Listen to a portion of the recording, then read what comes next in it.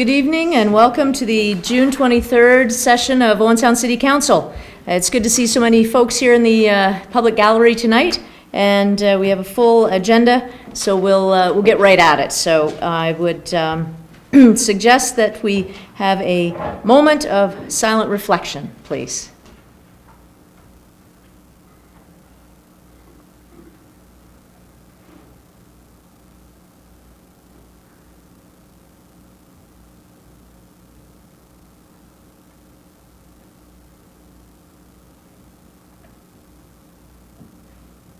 Thank you. Are there any additional items for this evening? Councillor Lemon. Yes, Your Worship. I have two items, one dealing with the elevator at City Hall and the other with transit. Thank you. Councillor Wright. Where's your microphone? Oh, the microphone is gone. You never know what's going to happen around here, do you? I have one item just to do with the health fair we had. Great. Councillor Chamberlain. Yes, I have a couple of items that I'd like to compliment people on. Thank you. Anyone else? I have one item with regards to a special meeting of Owen Sound Council to make decisions around public transit. Any disclosures of pecuniary interest? Councillor Chamberlain. Yes, I'll be declaring a conflict of interest with 12B2. Thank you. It's noted. General nature thereof. Pecuniary interest. No, What is it? it is a pecuniary interest. Yes. Explain what it is. Oh, it's pecuniary interest in ownership in that building. Councillor Body. Thank you, Your Worship. I have a pecuniary interest with regard to one of the bylaws that is listed at 18L. And in particular, it's a bylaw number 2014-113. Through my office, I am involved with parties that may benefit from that decision. So when we're voting on bylaws, I will abstain from that one in particular and be voting on the others. Thank you. Thank you. Any other members of council? Seeing none, confirmation of the minutes, please, from June 9th. Moved by myself, seconded by Councillor Twaddle, that the minutes of the regular council meeting held on June 9th, 2014 as printed be adopted. Thank you. All those in favor? Opposed? That motion is carried. Resolution moving council and committee of the whole, please. Moved by myself, seconded by Councillor Twaddle, that City Council now go into committee of the whole to consider public meetings, deputations, public question period, matters arising from correspondence, reports, matters tabled, motions for which notice was previously given, and other business. Thank you. All those in favor? Opposed? That motion is carried. We're now in committee of the whole. We don't have any public meetings this evening, but we do have a couple of deputations, and it's great to see our we have some very special guests here this evening, and this is a send-off, an official send-off to our Special Olympians to the Nationals. So I'd invite the coach to come forward. Diane, if you could just give your name and address for the clerk and tell us a bit about the next steps for the Special Olympians and where they're off to. I'm Diane Speed. I live at 2665 3rd Ave East, Owen Sound. I'm a head coach actually here in Owen Sound for the swim team. Yep.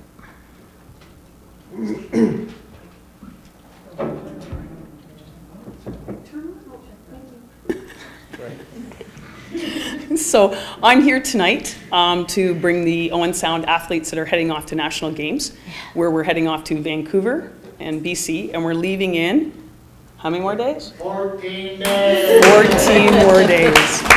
So they're on countdown right now, so we're all excited. Tonight, I'm here to tell you that there are going to be 352 athletes, 83 coaches, 19 team members, which will be a total of 554 athletes that will be representing, and coaches representing Ontario, which we're very excited. Tonight, I'm here to bring 6 athletes that are here from Owen Sound that are heading off to nationals. We have Brian Bennett, Graham Dickey, Jamie Lee Ward are heading off in swimming. I have in athletics, Sadie Thompson, which is unable to be here to join us. Heather Farrar, they are at a training squad tonight, so they are unable to join us. And I also have Amy Gilchrist here to represent 10-pin bowling. The coaches are Dorothy Gilchrist is coaching 10-pin. Ruth Dakin is coaching 5-pin, and I'm coaching swimming. I also have here tonight our PTL, which has been looking after all our airplane stuff and everything else is also here tonight representing us. We're having, all the provinces are here, including the Yukon and the Northwest Territories will be joining us too in Vancouver. So there's going to be over 2,000 athletes at this. That's incredible. And you've done fundraising for a lot of the travel expenses and... Yeah, the athletes had to raise $1,000 each to help put towards this, and we had some fundraiser events, and actually the athletes also went around and asked for donations too, and raised, each one of them has raised over $1,000. Wow. And the money that is raised over...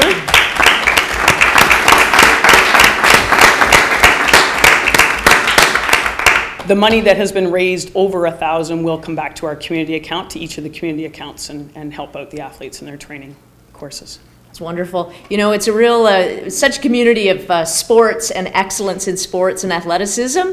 And tonight we're also talking about the Sports Hall of Fame. And I can tell you that there's a place for each one of these athletes. The amount of training and the dedication that each of you put into this is really something to be very, very proud of. And Owen Sound will be watching and we'll be listening and we'll be expecting that you'll bring us back something, if not lots of smiles, maybe a medal or 3 or 4.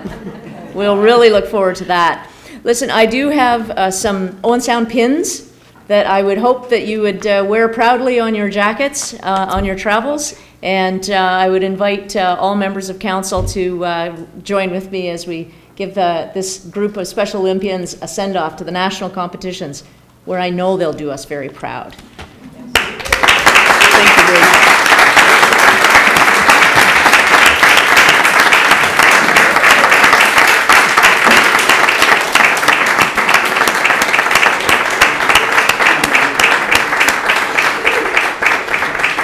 Brianna, could you give these to Diane? Thank you very much for coming, and we'll do a photograph when you get back. Okay, thank you very much. Absolutely. Have a good evening. Good luck. Good luck.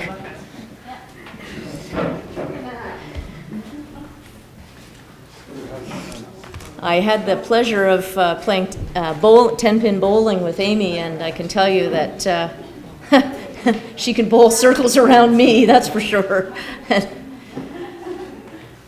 And now I'll invite the administrator for the Owen Sound Downtown Improvement Area, Carolyn Bigley, to tell us about an upcoming event.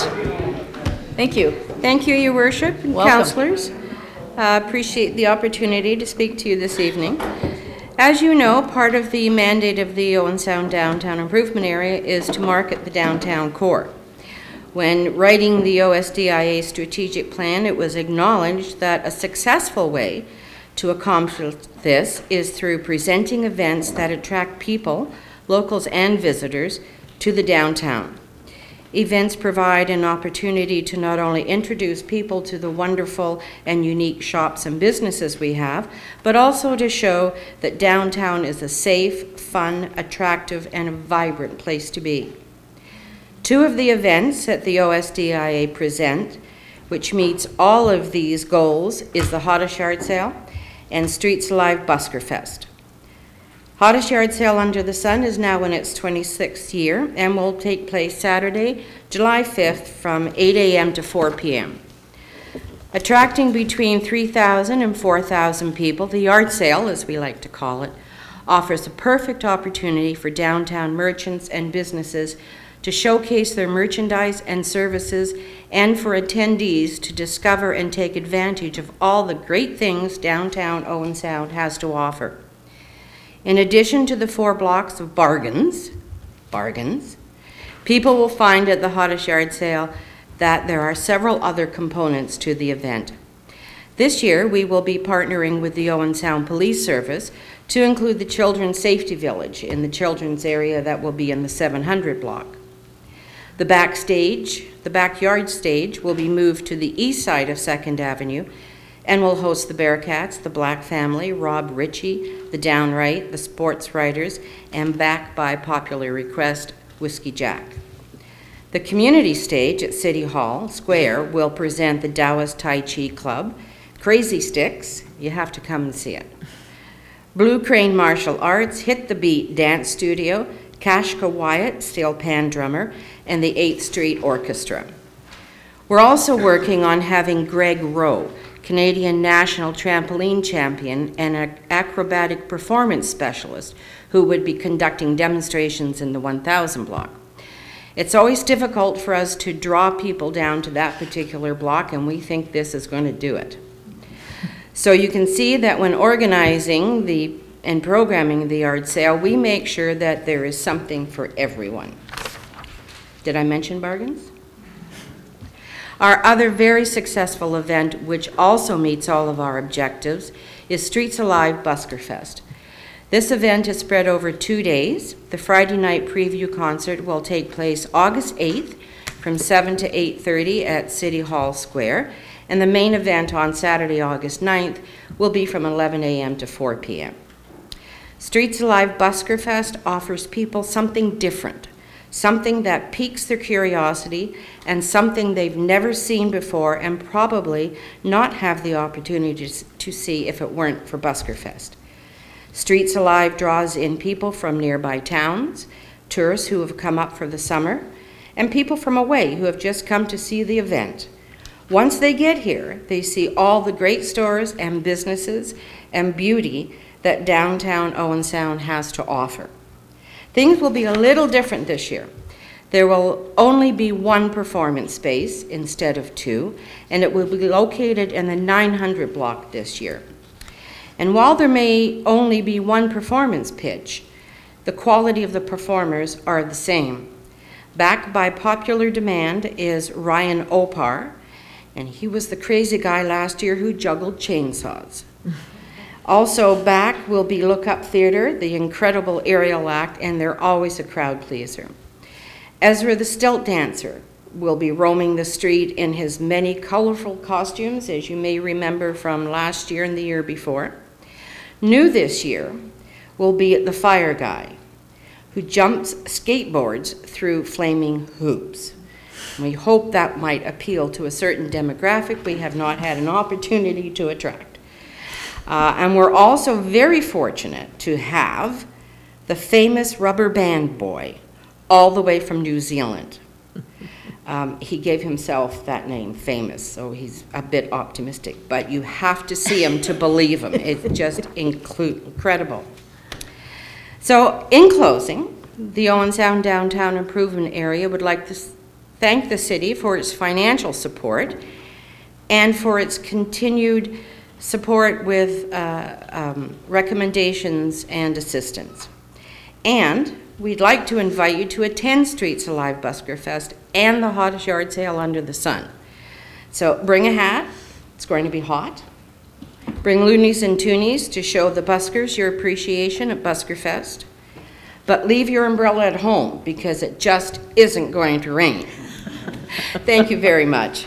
Thank you very much. The 2 dates again for both those events, Carolyn? July 5th is hottest yard sale under the sun, and August 8th and 9th is Buskerfest. Super. So something for everyone, and absolutely. You don't have to leave town, and you can invite your friends to town. That's right. Very good. Thank you so much. Thanks. We are at public question period. Is there any member of the public here this evening that would like to ask a question of this council? Please step forward and say your name and address for the clerk, please. Hi, my name is Peter Ferguson. I live in Kimberley. And we last met when we were trying to decide who was going to bring the ombudsman in. The ombudsman came, determined that you acted illegally. And I have 2 questions. Are you, like Joe Fontana, all going to resign? What's your second question? Well, answer that one first. No. that's good, because I think, as we talked about, it would be really nasty to the people of Owen Sound to leave them without a government at this point.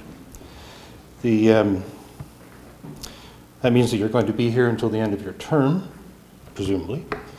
And I wonder then, what assurance can you give us that you will conduct a law-abiding administration in the meantime? How are you going to do that?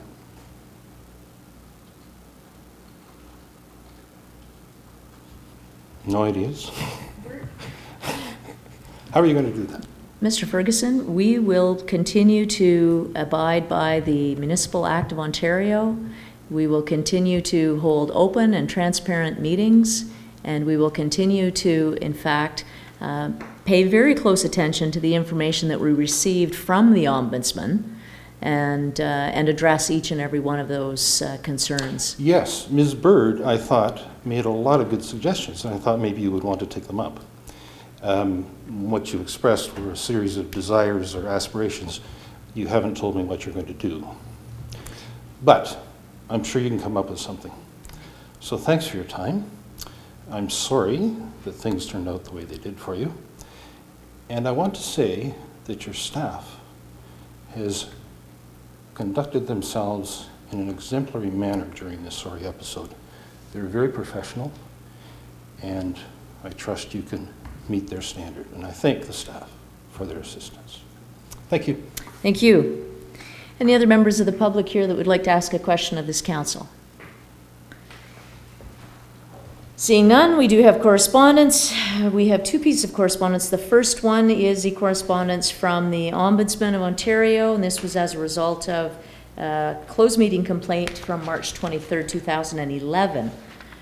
There's a number of recommendations and observations in there. What is council's direction? Councillor Adair. Thank you, Your Worship. I move we receive the correspondence. Further discussion? All those in favor? Opposed? That motion is carried. We will also be receiving a comprehensive review of the procedural bylaw in the months ahead with full account to ensure that all parts from this report are addressed within our procedural bylaw going forward. And we are certainly committed to open and transparent decision-making. Thank you. Correspondence from Saeed Rafi, the CEO of Toronto 2015 Torch Relay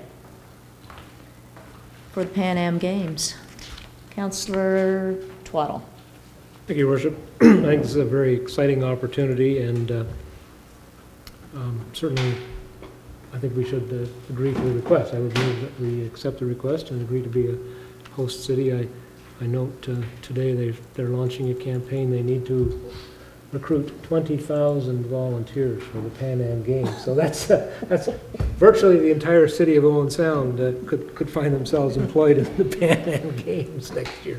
So I mean, this is a pretty major thing, and I think it's very close to on a par with the Olympic torch relay that came through, and I think the only thing we can assure people is that the weather will be better, warmer at least. A few degrees. Councillor Adair. I'm just going to say it would have to be warmer than it was for the Olympic torch. That was, I think, the coldest night I've ever spent outdoors. So what are the next steps for us? We know we had a committee that did the Olympic torch rally. I know people are starting to get excited in anticipation for this. My boys have seen the ads as we're watching the World Cup, and they're like, "Is that going to be in Toronto? Can we go?" I said, "No, we can't go, but volunteer. We could go to a torch rally into Owen Sound." So I guess, you know, what are the costs? What are the next steps? Who's specifically going to be leading this up? I'll go to the city manager and then member of council. Thank you, Your Worship, through to Councillor Adair. As indicated in the letter, they will be contacting us with further information. We will bring a report once we have that information back to council.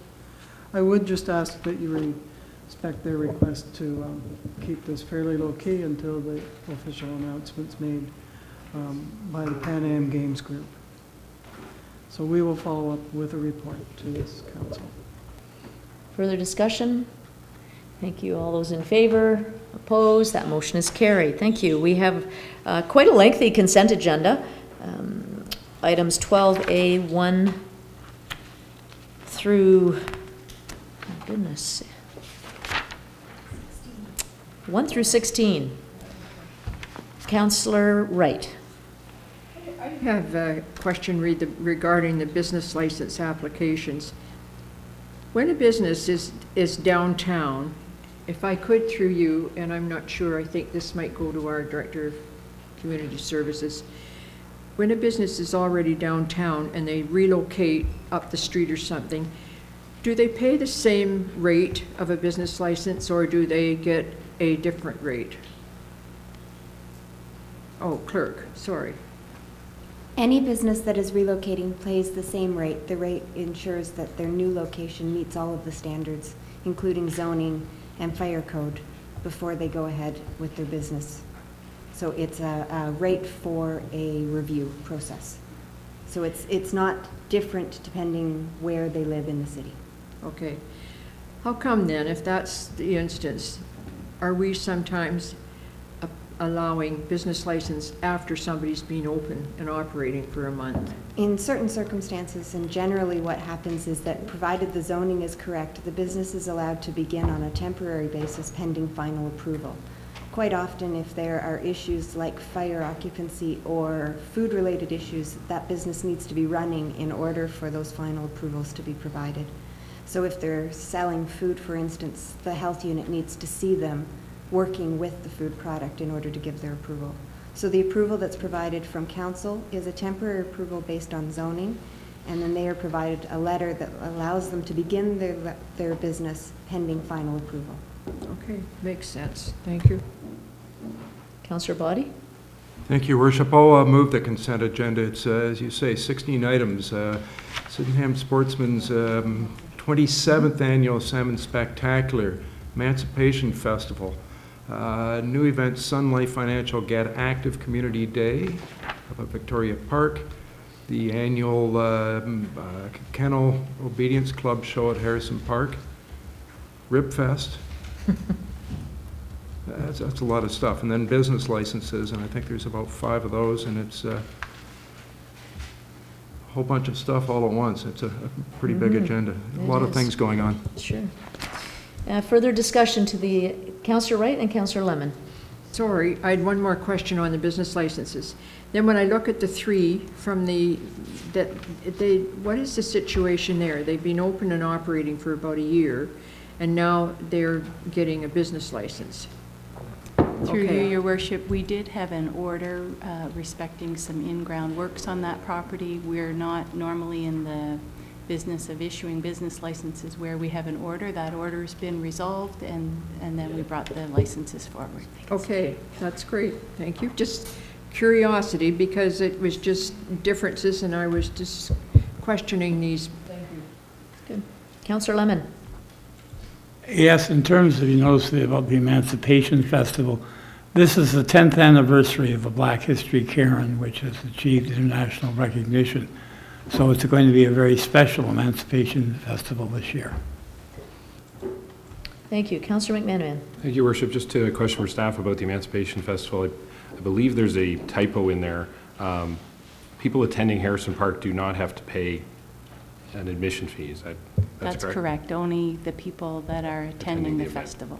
And the second question, it doesn't mention all the other ones are paying a rental fee, or most of the other ones. It doesn't mention that in here. Are they paying a rental fee? Through you, Your Worship, yes, there is a rental fee. It's just over $70. They book the pavilion for the day on the island, and that is the rental fee, and it is charged to the event. Thank you. Thank you. Further discussion on any of the items within the consent agenda? Seeing none, all those in favor? Opposed?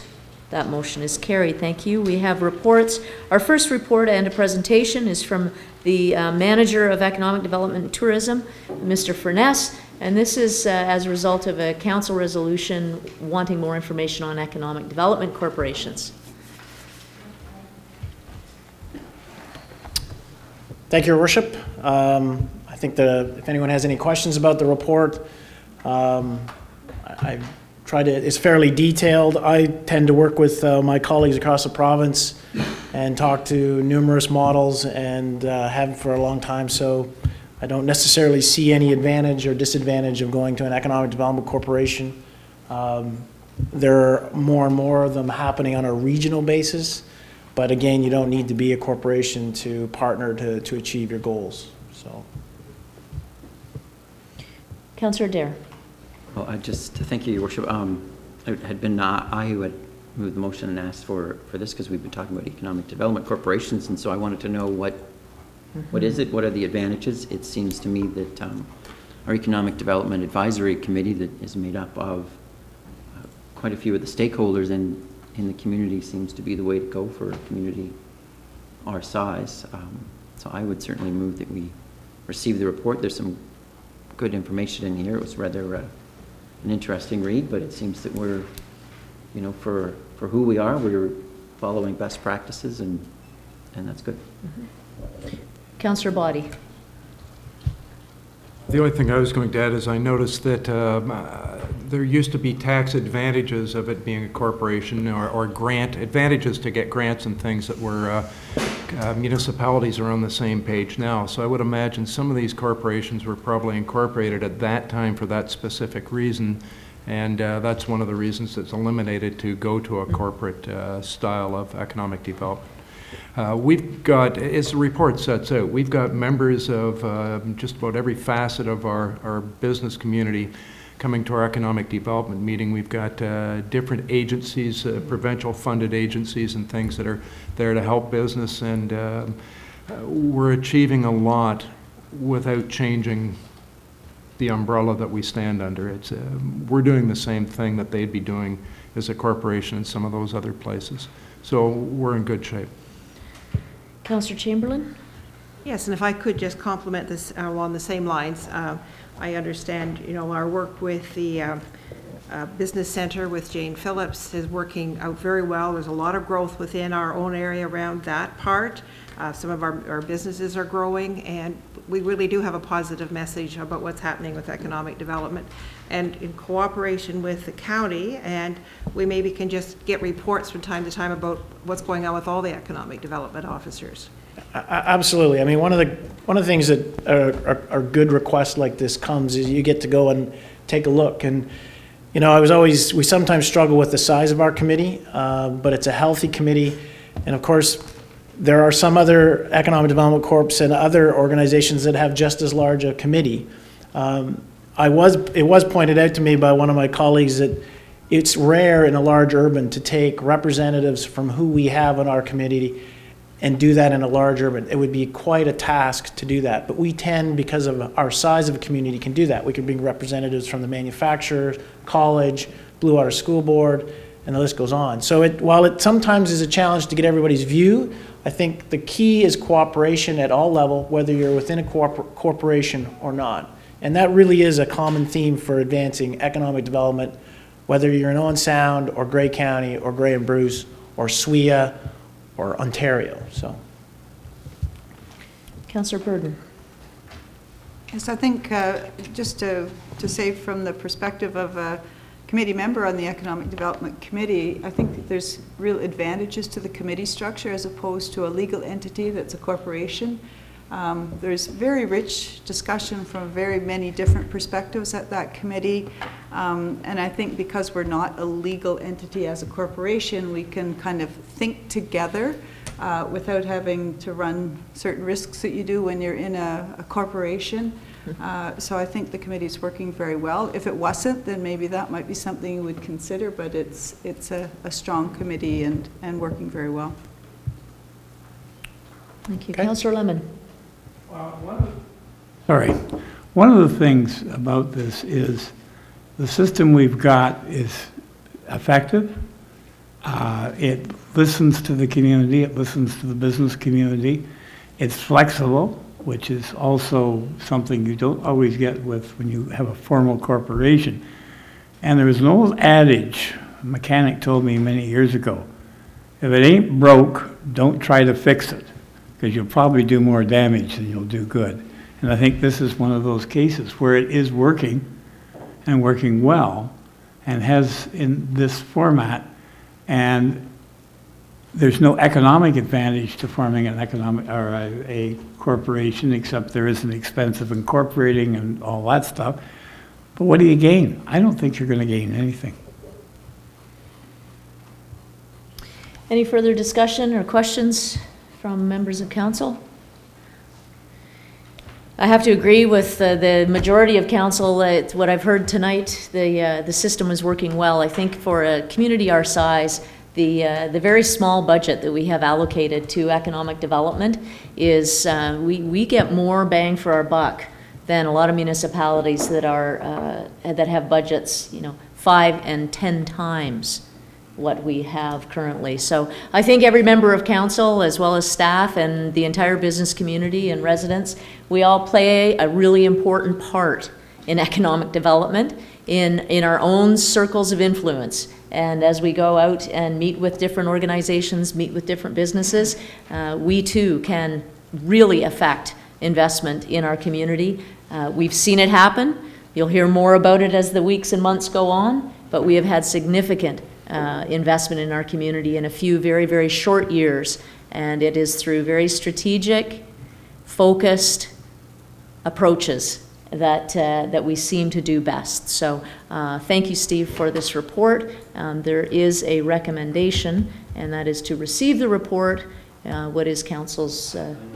Oh, you did. Thank you, Councillor Adair. Further discussion? All those in favor?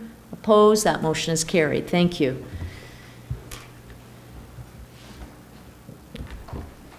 And now you get the presentation. Yes. So it was good timing. I think Councillor Boddy had asked for an update on our economic development strategy.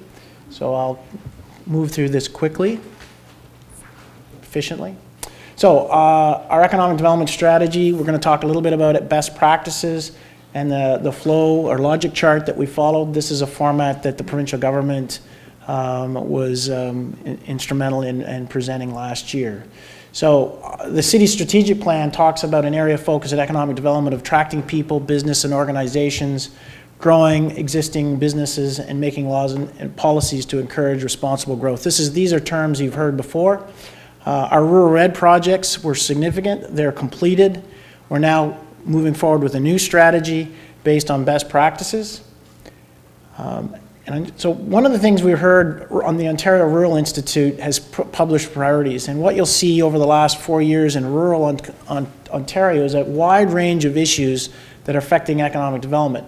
Broadband, healthcare, physical stability, these are different than large urbans. And while we are an urban center, we're in a rural area, and I like to call us a rural urban. So the issues that are facing us, we're not alone. We're the same across the rest of Ontario, except in terms of the rural part of the province. We did a retention and business expansion survey in 2010, and the 3 top priorities there at that particular time raised by the business community was our business taxes were too high, downtown parking, and being more business friendly. In the response, we've seen a 14% decrease in our commercial taxes.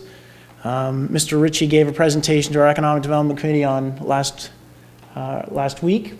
We have an agreement with DIA on parking, so there's less meters.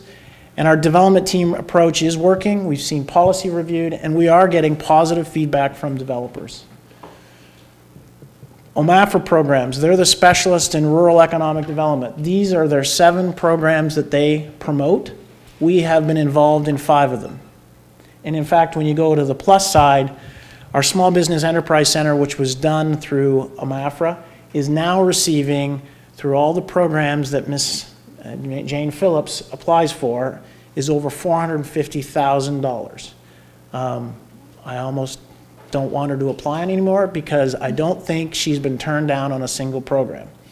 So we're looking at how to deliver that program, and we're looking at maybe adding some more resources. And of course, the Rural Red funding, which we had, was significant. And I would say to council that there are some good funding programs out there. The province has done, I think, there's a range of programs to consider.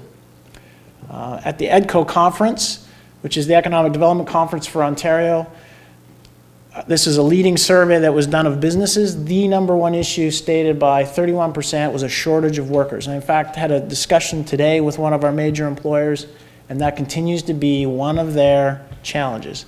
General state of the economy, foreign competition. So we tend to see and hear different statistics bantered out, but this was done across Canada. That number, shortage of skilled workers, is actually quite a bit higher in Alberta and BC, but generally those are the same issues we hear.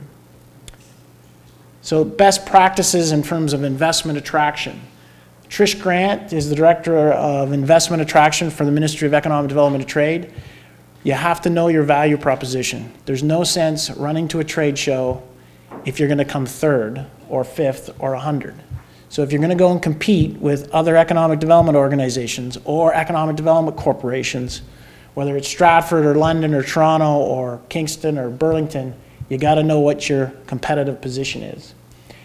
The editor of Foreign Direct Investment magazine says you're doing consultative selling. You're problem solving for businesses and sectors. So find out what sectors you're competitive in and then research them.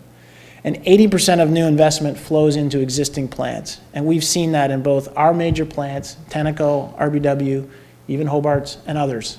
So you got to know your strengths and you got to influence the influencers. These are the best practices as stated by the experts. So the overall conclusions are rural priorities are different than urbans, so you have to come up with your own unique strategy. You can't copy someone else's. Population is slower. We have to be a welcoming community. The growth in Ontario's population is going to come through new Canadians and immigration. So you better be a welcoming community. Job growth is going to likely come through existing firms. Labor force is still a big issue. And investment attraction based on competitive position. So labor force, a big concern. That's why Georgian College is a very important part of not just growing the college, but our whole economic development strategy and future. So our economic development strategy. So 3 areas: pride of place, quality of life, business retention and expansion, and investment attraction. That's how we are grouping our under 3 categories. And the outcomes that we're looking for 3 to 5 years is a growth in population and assessment growth. And the photo on the bottom is junior achievement, cutting ribbon with the mayor at Alexander School. This is a new program that the community has come up with and is implementing, and I think it's a very positive sign. So attracting quality of life. So a few years ago we had a brand, Where You Want to Live. It still resonates today. There was a marketing strategy that Saj Jamal came up with. Many of the tactics we're still following. We'll probably want to review that next year. But going to external shows, the Zoomer show, the Cottage show, the Real Estate show, we're going with developers and Grey County. They've been quite successful. The picture on the bottom is the Salmon Derby, gentlemen. They are using our banners and promoting our logo. They go to 20 different trade shows. It costs me the brochures on the table and the aprons. So welcoming community is another priority. So we have a number of projects along that. Live Great Bruce is a website that promotes job availability and those interesting to move back into the area. We're having a youth video contest based on the last time we did that. We had some outstanding commentary from young people on why they like to live here. We're going to continue to take ads out on select magazines and a more of a focus on website and social media. In tourism, we have over 100,000 pieces of publications when you think about our vacation guides, our map, our restaurant guides, Harrison Park guides. We're doing some particular advertising, but it's linked. Advertising is not just print now, it's web and it's social media. So we're doing all those. We're hoping to get some new webcams depending on the technology at Ingalls Falls and the Mill Dam, although there's some technical challenge. I'm working with Jamie on that. And we're expanding the number of videos that we have on offer. So when someone Googles Owen Sound and they want to see what we are, we're doing visually. In fact, I think today there was a private video put on about 2 waterfalls that Shelley posted. I don't know if you saw them. They're pretty remarkable. They were done with one of those flying cams. And of course, the Salmon Run we're growing, and it'll be even bigger. The partnerships there are with the Sydenham Sportsmen, Georgian College, and the Conservation Authority. So business retention and expansion. So the centerpiece to business retention is our Business Enterprise Center. The Business Enterprise Center has over 1,000 inquiries a year, 360 consultations, that's one a day. That's an hour-long consultations, and over 68 business seminars. That's more than one a week. I think that's a little much, but Jane keeps going. So lots of resources there at the Enterprise Center. Retention visits we continue to do with our major employers. The Creative Mixer event, that's the invitation. The first one went very well. The next one's July 9th at RBW and at Georgian College. It's about getting those creative people in our community that are employed, living locally, but creating their wealth through the internet or through their creativity. And you don't necessarily see them or know them. It's not like a big plant, but they are here and they're growing, and there's some interesting, their needs are very unique. They're unlike the traditional business. We've had a roundtable with the DIA on landlords that was quite successful. I thought it was quite interesting to hear the very, very positive comments from our downtown landlords, and we hope to have another one in the health and education sector. And of course, we're supporting in this area, very important to support Grey County's SWIFT initiative with fiber to the home. And of course, Grey County is leading SWIA in that project. Investment attraction, you must have a clear advantage. Most foreign direct investment is coming into Toronto. It's coming in through sectors that we do not have a competitive advantage in: software, business services, financial services, communication. So you have to be clear on where you're going. Best practices for getting lead generation are aftercare of your existing businesses, attending conferences, seminars, and websites. You can do some outsourcing, but it has to be very focused. So this is a picture of me. I'm in Toronto at an international, meeting the international trade reps that are in our embassies. Not necessarily going to help some of our bigger players, but certainly going to help a lot of our smaller players who are into exporting. Already hooked one of our people up to the Brazilian team, so I'm going to continue to do that. So our target areas are call centers. That's because of our labor force. Data centers, they need a cooler climate, absence of natural disasters, so we don't have earthquakes or hurricanes. Georgian Bay is one of the appealing factors, using Georgian Bay as a cooling agent. So I've met with a few people, and I'm going to continue to meet and understand that particular opportunity. Attracting the film industry, we had some local people come forward from the first Creative Mixer who wanted to take a look at this. They think that we have the natural beauty and the local talent, so we're working with them to put a resource package together.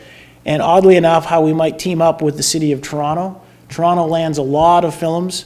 They don't necessarily have everything, and they might be able to partner with us on some of the things we do have. One of the things we do have is snow in the winter. Toronto doesn't necessarily have snow. That came from, yeah, anyway. So that's an interesting one. I don't know how we're gonna knock on doors shortly with that, but it's an interesting opportunity led by some local business people.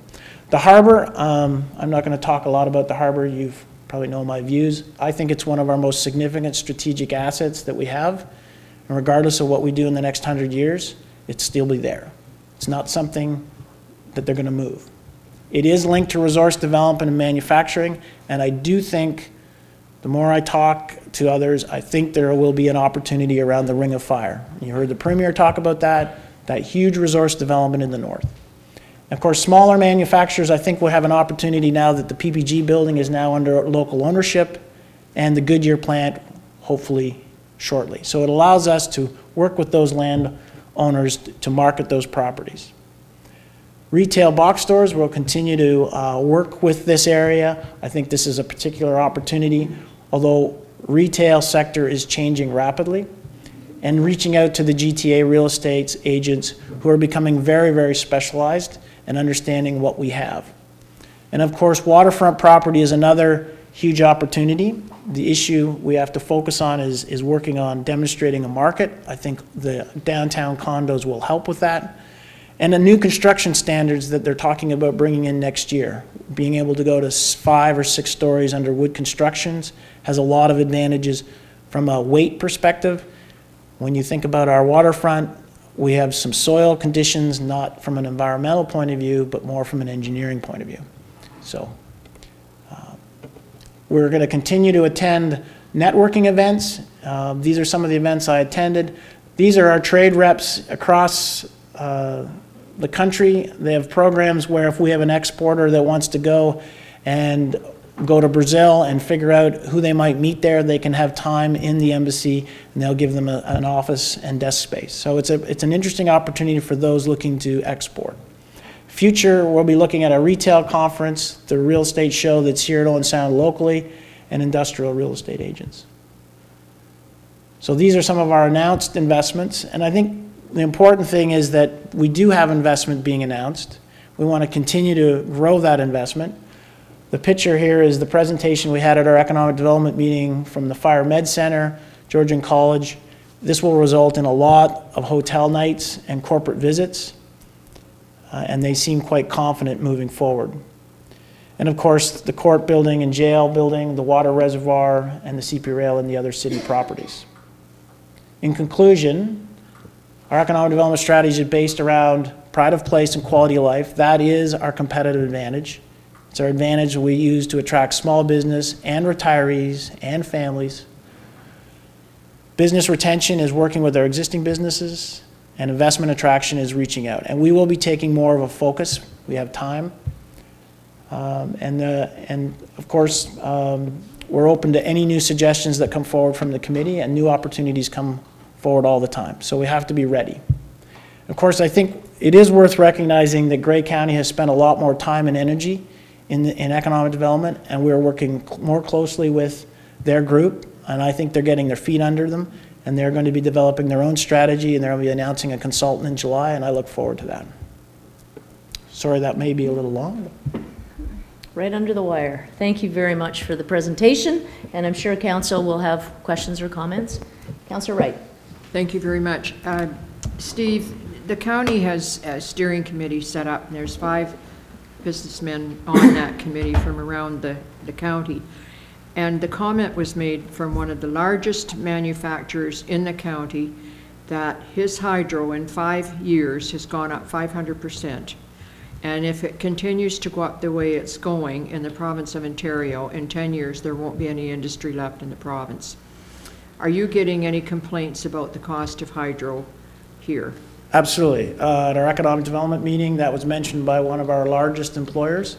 And in fact, at the Excellence in Manufacturing Consortium, they had their golf tournament. My colleague out of Brockville is causing quite a wave because the neighboring state is walking in and trying to poach firms specifically on the reduction in power or the savings in power, and it's not just 10%, it's like 60%. So it is a very big issue, and it's a very big issue.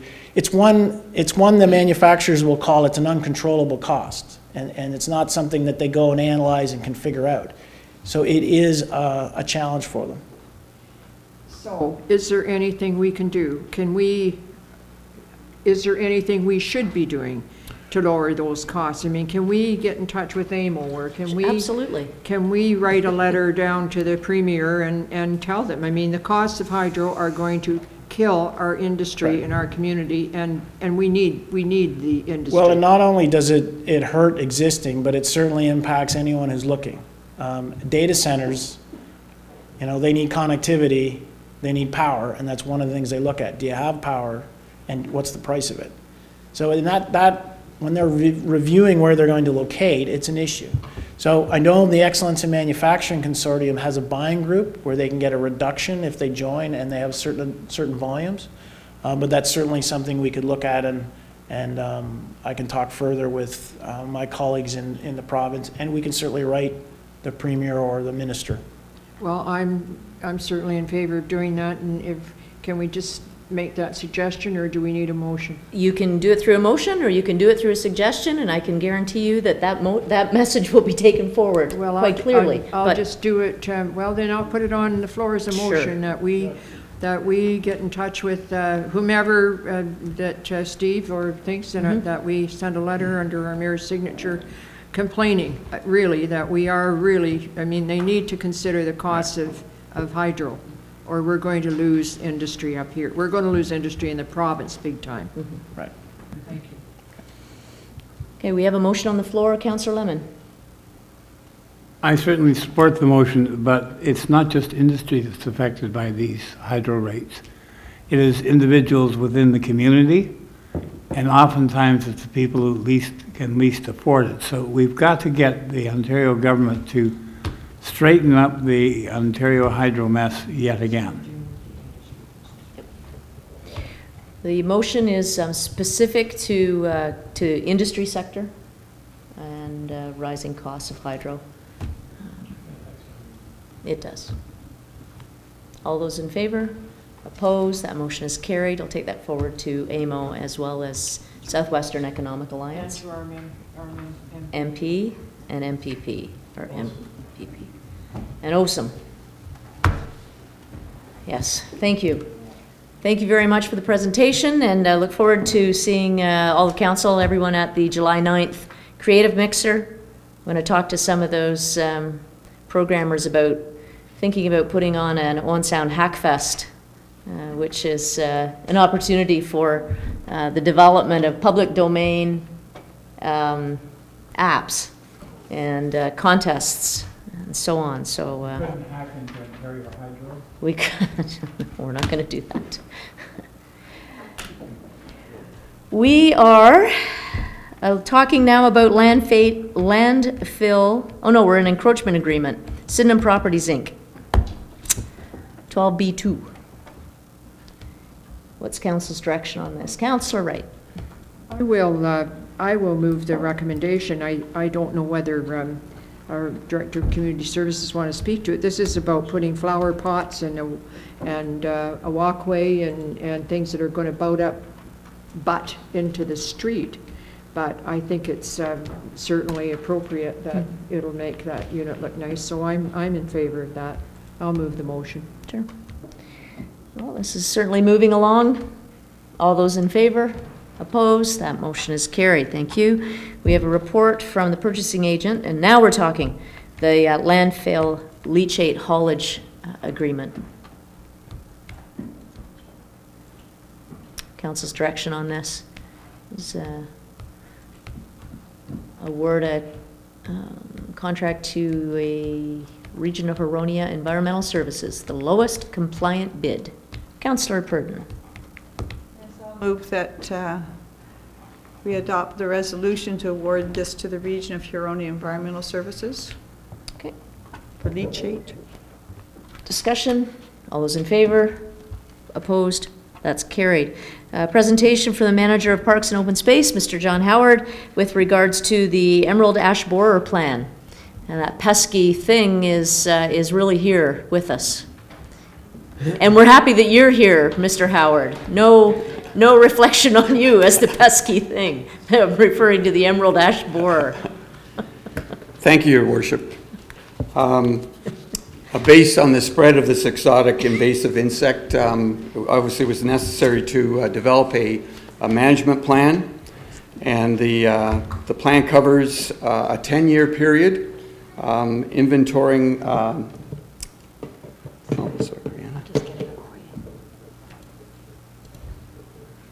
While you're getting technically oriented there, I just wanted to comment, if I may, on behalf of council, how wonderful the parks and all the turf throughout the city, the gardens and whatnot, they're just looking terrific, and they're really keeping up well with them. Thank you very much.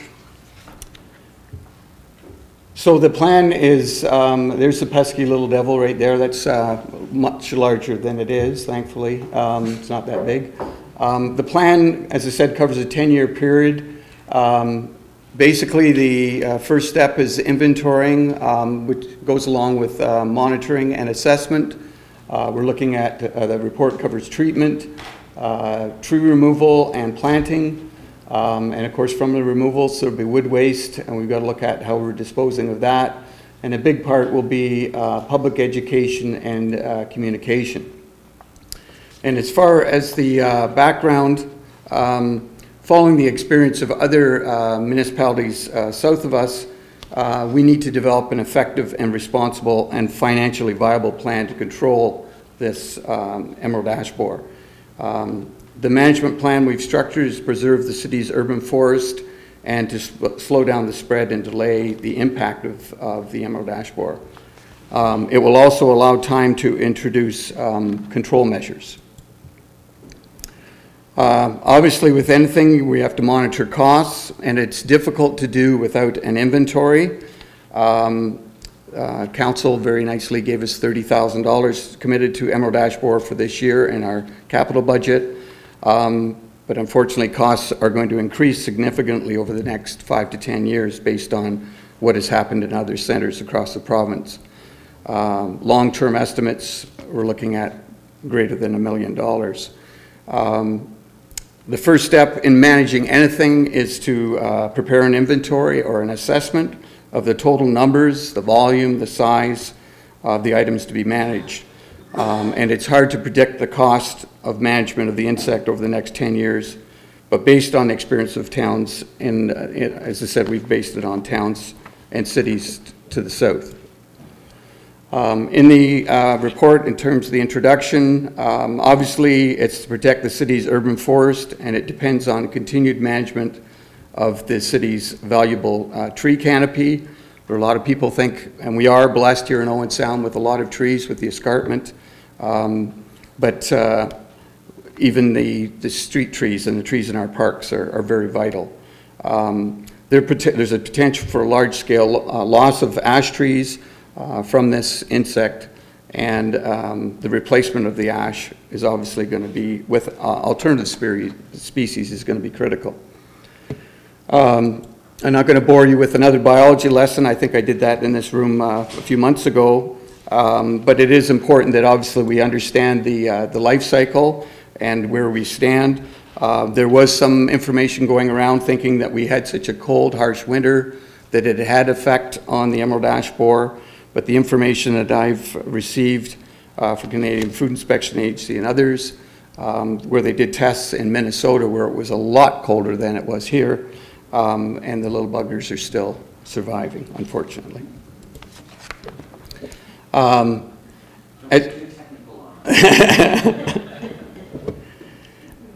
As far as the report, we're looking at as I say, a 10-year plan, and this chart basically is what has been predicted for ash tree mortality from 2014 to 2023, and you see that it takes a really steep climb to about 2021, and then it drops. And unfortunately, that is a prediction that there won't be many ash trees left for the emerald ash borer to feed on.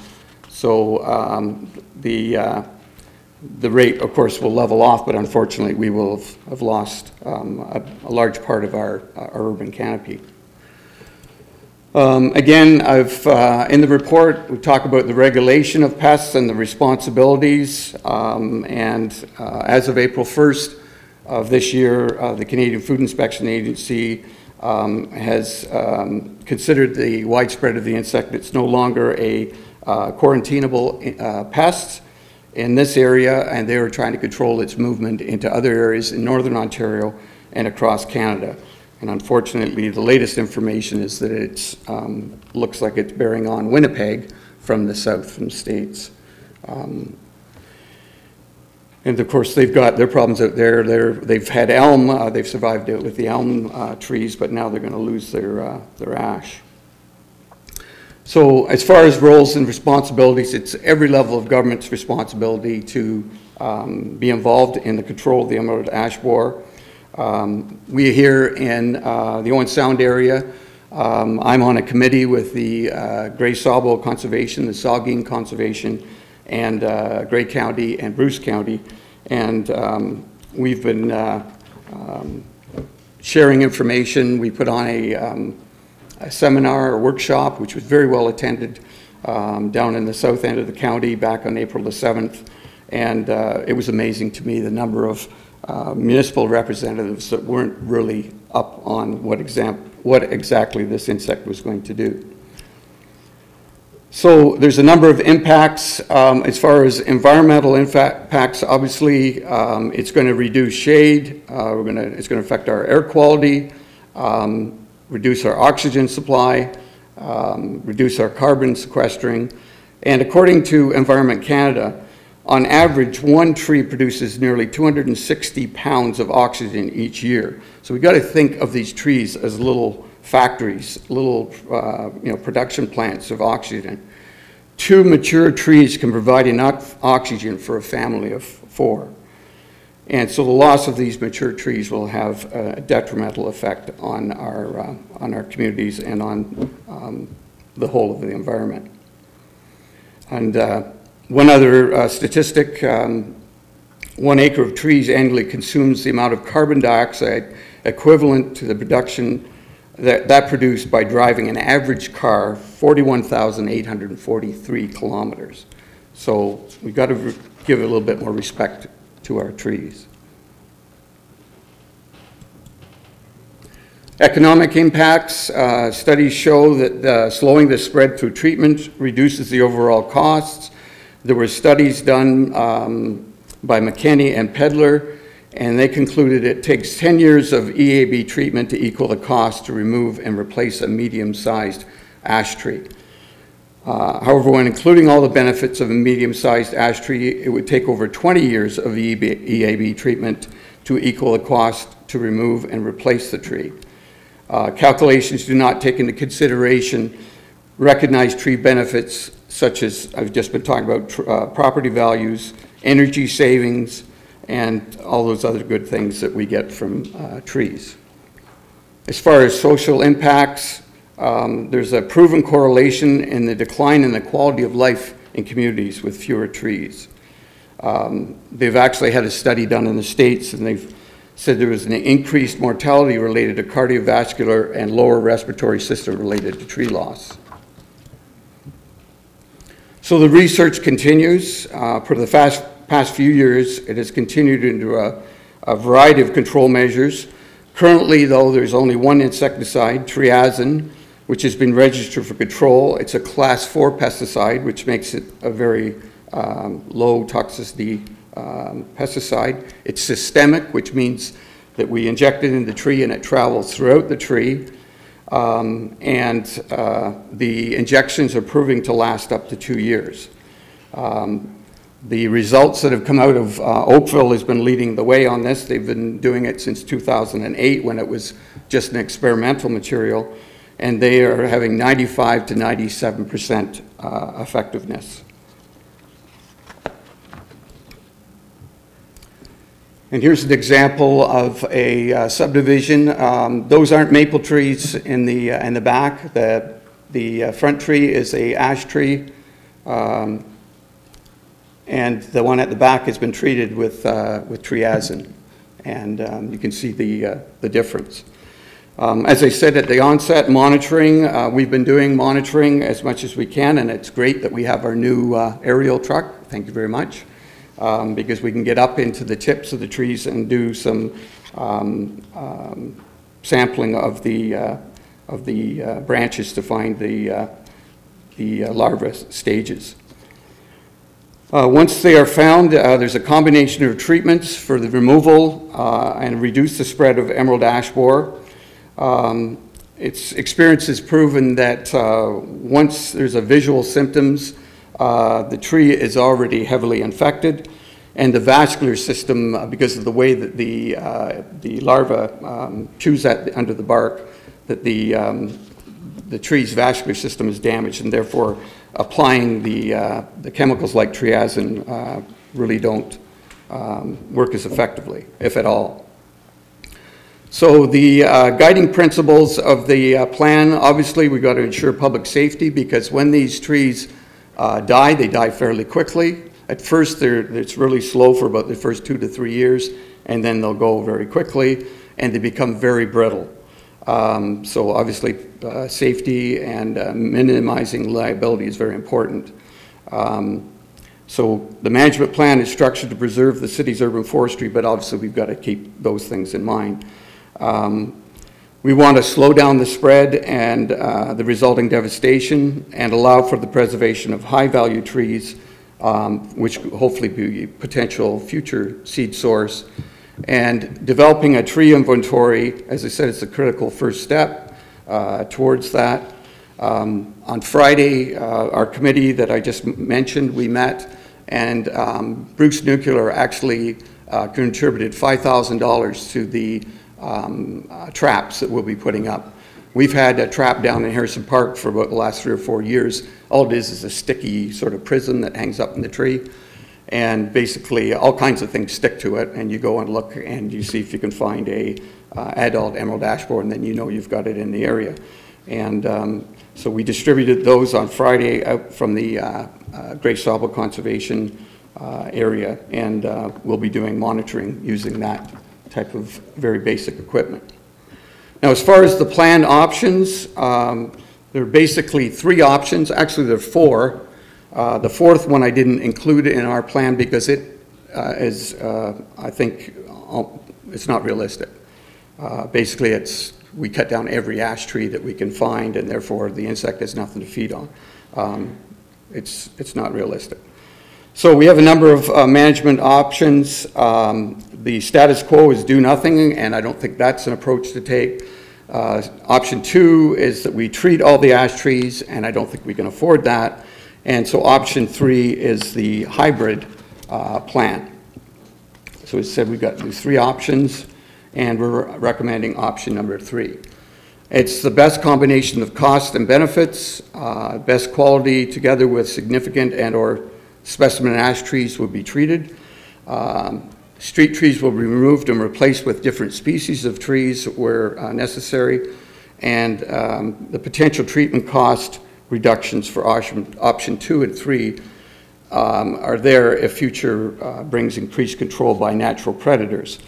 The information I'm getting right now, though, is that in the 10 years of this plan, the predators that they have started using in the States, and we're seeing actually some natural predators such as woodpeckers and non-stinging parasitic wasp, by the time their populations get up, it's going to be beyond this 10-year period.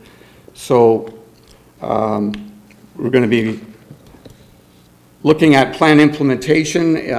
We started in 2014 with the money we've got through the capital budget. If we haven't found emerald ash borer in Owen Sound yet, it's the closest it's been found is in Meaford. There was a suggestion last week that there was a suspicious insect just outside of town in Georgian Bluffs, but that hasn't been confirmed. We obviously are going to be reappraising our situation based on the inventory data that we'll be getting, and we will be planning removals through the season. So in conclusion, obviously the plan is based on estimated numbers, which they're just estimates on sizes and conditions. Using some of the money from the budget, we have retained Natural Resource Solutions Limited out of Waterloo, and they will be conducting an inventory on the city trees starting, I believe, on July the 5th. So you'll see somebody wandering the streets with looking up at trees. And this inventory will include GPS location of the trees, their distribution, a condition assessment of the trees, and they're doing all the trees. They're not doing just the ash trees, which would be very helpful in terms of our managing of the urban forest. And depending on how close I was with my estimate of the number of street trees, we have a second option that they will move in and do what I call the cultivated areas of the parks. Hopefully, the main part of Harrison Park and of Kelso Beach. And so they will be monitoring or at least doing the inventory of the trees. We are continuing the monitoring using the branch sampling, the trap placements. Actual total numbers of the ash obviously going to impact our costs for the future, and the location of the ash needs to be identified for potential exposure and risk. With the location of all the ash trees and determining their potential, we may be taking down trees that people think are, well, there's nothing wrong with that tree, but we have to look, as I said, when the tree dies, it becomes very brittle, and it could impact property, it could impact people's health and safety. And so when we're looking at it, we're looking at the location and the setting will impact as well as the other factors that I've gone over. And I think that's the end of my report. Thank you very much. I'm sure council members will have questions. Councillor Twaddle? Thanks very much, Mr. Howard. I think we've known for several years that this is coming, and there's just, there is no way to stop it. Canadian Food Inspection Agency has basically thrown up their hands and said you can't quarantine it anymore. We've had this presentation at committee and some discussion around it. It seems to me that the real issue here is a generational one. There's at least a generation and perhaps 2 generations where the tree canopy is going to be significantly affected. I mean, we can treat the trees, very expensive, so you're going to treat them strategically. I think there needs to be a recognition that a lot of the trees just aren't going to be savable. That's right. But I think that the key to any plan going forward is to begin now with an aggressive tree planting program of species that are not susceptible, so that over the next 10 years as the trees die off, at least there's a generation of trees coming along. We're going to lose 30, 40, 50, 60-year-old trees. It's going to take that long to replace them. And you were talking about the benefits and how much oxygen they produce and how much carbon they sequester and how much carbon dioxide they consume. So we really need to be talking about 2 for 1, 3 for 1 in terms of plantings, and we need to be encouraging the residents in the community to plant more trees. Now, I understand the city manager got a really good deal on trees at Conservation Authority sale, so she's doing her part. Yeah, she's doing her part. But I think, there are some affordable options for people to take some initiative here and look to the future and really think ahead a generation or 2. And I know that's part of our plan, but I think it needs to be quite aggressive in order to really make it effective on into the future, because I don't think there's any doubt we're going to lose a significant number of trees. You're talking about street trees. You're not talking about ash trees that are on private property. You're not talking about ash trees that are in bush lots. You're not talking about ash trees that are in the undeveloped or more naturalized areas of our parks and open spaces. No, I certainly am, but basically I'm responsible for I'm not responsible on private property, but obviously that public education piece is very important. But that's right. Yeah. But I mean, you're not going to be able to go through the entire 100 and some acres of Harrison Park and save every ash tree. So we have to recognize there's going to be a significant loss of canopy and look for ways to replace it, not just in those areas, but throughout the city. That's correct. Thank you. Thank you. Councillor Lemon? Yeah, I was wondering, there are a number of species of ash. Are all ash equally susceptible? Unfortunately, yes. The only one that's showing resistance is blue ash, and it basically only survives in an area. It's basically the hardiness zone 7A, which is down around Windsor and a little pocket at Niagara Falls. I was told a number of years ago that it was a blue ash growing just outside of town on Park Street. I haven't been able to find it. Okay. So. The other question I've got, and this affects planning. When we're doing, we have a certain approved list of trees. At this point in time, adding additional ash to feed the insects is totally inappropriate. Is our ash still on our approved list? Through you, Your Worship, Mr. Howard actually approves or reviews and signs off on landscape plans for developments, and he wouldn't be recommending landscape plans at this time with ash. We haven't formally removed the tree, but we're not seeing them proposed on plans. And what about the various nurseries that sell trees? Are they still selling ash? They're still selling them, but not many people are buying them based on that. And they can't ship them anywhere. Okay, I just was wondering about that. And there's no other chemicals around other than this one that's been approved in Canada for use. There's one in the States, but it has not got the efficacy that triazine has. Okay, and the other thing was the natural predators, the insects that are predaceous. I know in other crops they have mass bred these and spread them so they can change the concentration very, very quickly. Is there any thoughts of the Ministry of Natural Resources doing this? I believe it was in 2008 I received information through your worship that the Owen Sound could be a site where they would actually give us some of these insects to breed. It sounds pretty simple. But the trouble is you have to have the insect here for them to feed on. So they are breeding them in areas like in Toronto, Mississauga, and Oakville, the parasitic wasp specifically. And they're found, I can't remember the name of it, but it is another parasitic wasp which is native to Canada, which is showing interest in the emerald ash borer as well. It just seems ironic that we've had the problem on land and in the water with exotic species, because it's a generation ago, basically, or a little more than that, where we lost our elms. And mind you, you're starting to see elm trees again. Mm-hmm.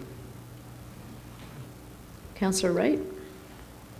Thank you. Just out of curiosity, Mr. Howard, can you inject a tree before it has the emerald ash borer? Yes, you can. How much before? It's because it's only good for 2 years, so it's a bit of a waiting game. And it's best that obviously the insect would be there to start, or it's imminently going to be there. But there have been locations where I've seen a company, and there's the organization, I think it's Grey Bruce Forestry. They're going around inoculating trees, and they've inoculated a few ash here in town, but I think myself personally, I think that's a little premature. So, what is the cost of inoculating each tree? On average, if they could say such thing as an average ash tree, it'd be about $135. It's based on the diameter of the tree at what they call breast height or chest height. So if somebody had an ash on their own property, could they call and have their tree injected? And they have done that in town. They have. Yeah. Okay. The one that was really in the papers was that weeping English ash on the St. George's Church property. Yeah. Okay. Thank you. Councillor Purdon. Yeah, I was just following up a similar line of questions, whether you have treated any trees. I know the last time you were here or at a committee meeting, there was some concern about some of the very large ash trees in the city that are special, I guess, special place in people's hearts as well. Yes. Whether there's been any treatment or it's just a wait and see pattern at this time. It's more or less a wait and see, because the inventory is the first thing we want to get done, and it's taking up a big chunk. I'm hoping I got a little bit of money left that we'll be able to do some treatments. Mm-hmm. But again, I think if we can get through 2014, next year might be the year that we would start looking at treatment, some of those, what I call heritage trees.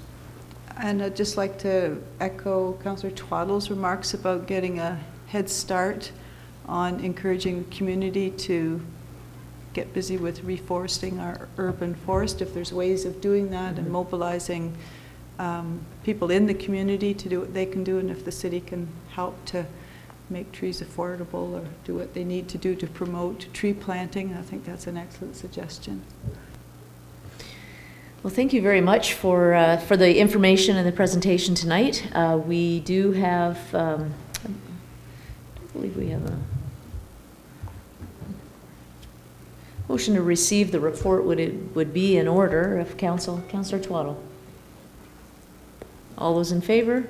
Opposed? That motion is carried. Thank you very much, and we will certainly be paying close attention to that as the weeks and months go ahead. We have a report from the event facilitator, and this is with regards to the tall ship excursions. Now for something completely different.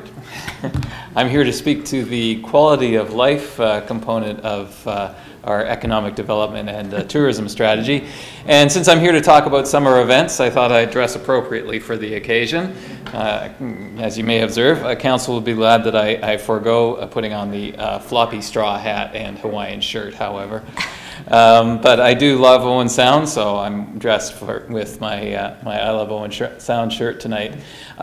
Summer has begun, and our events have begun.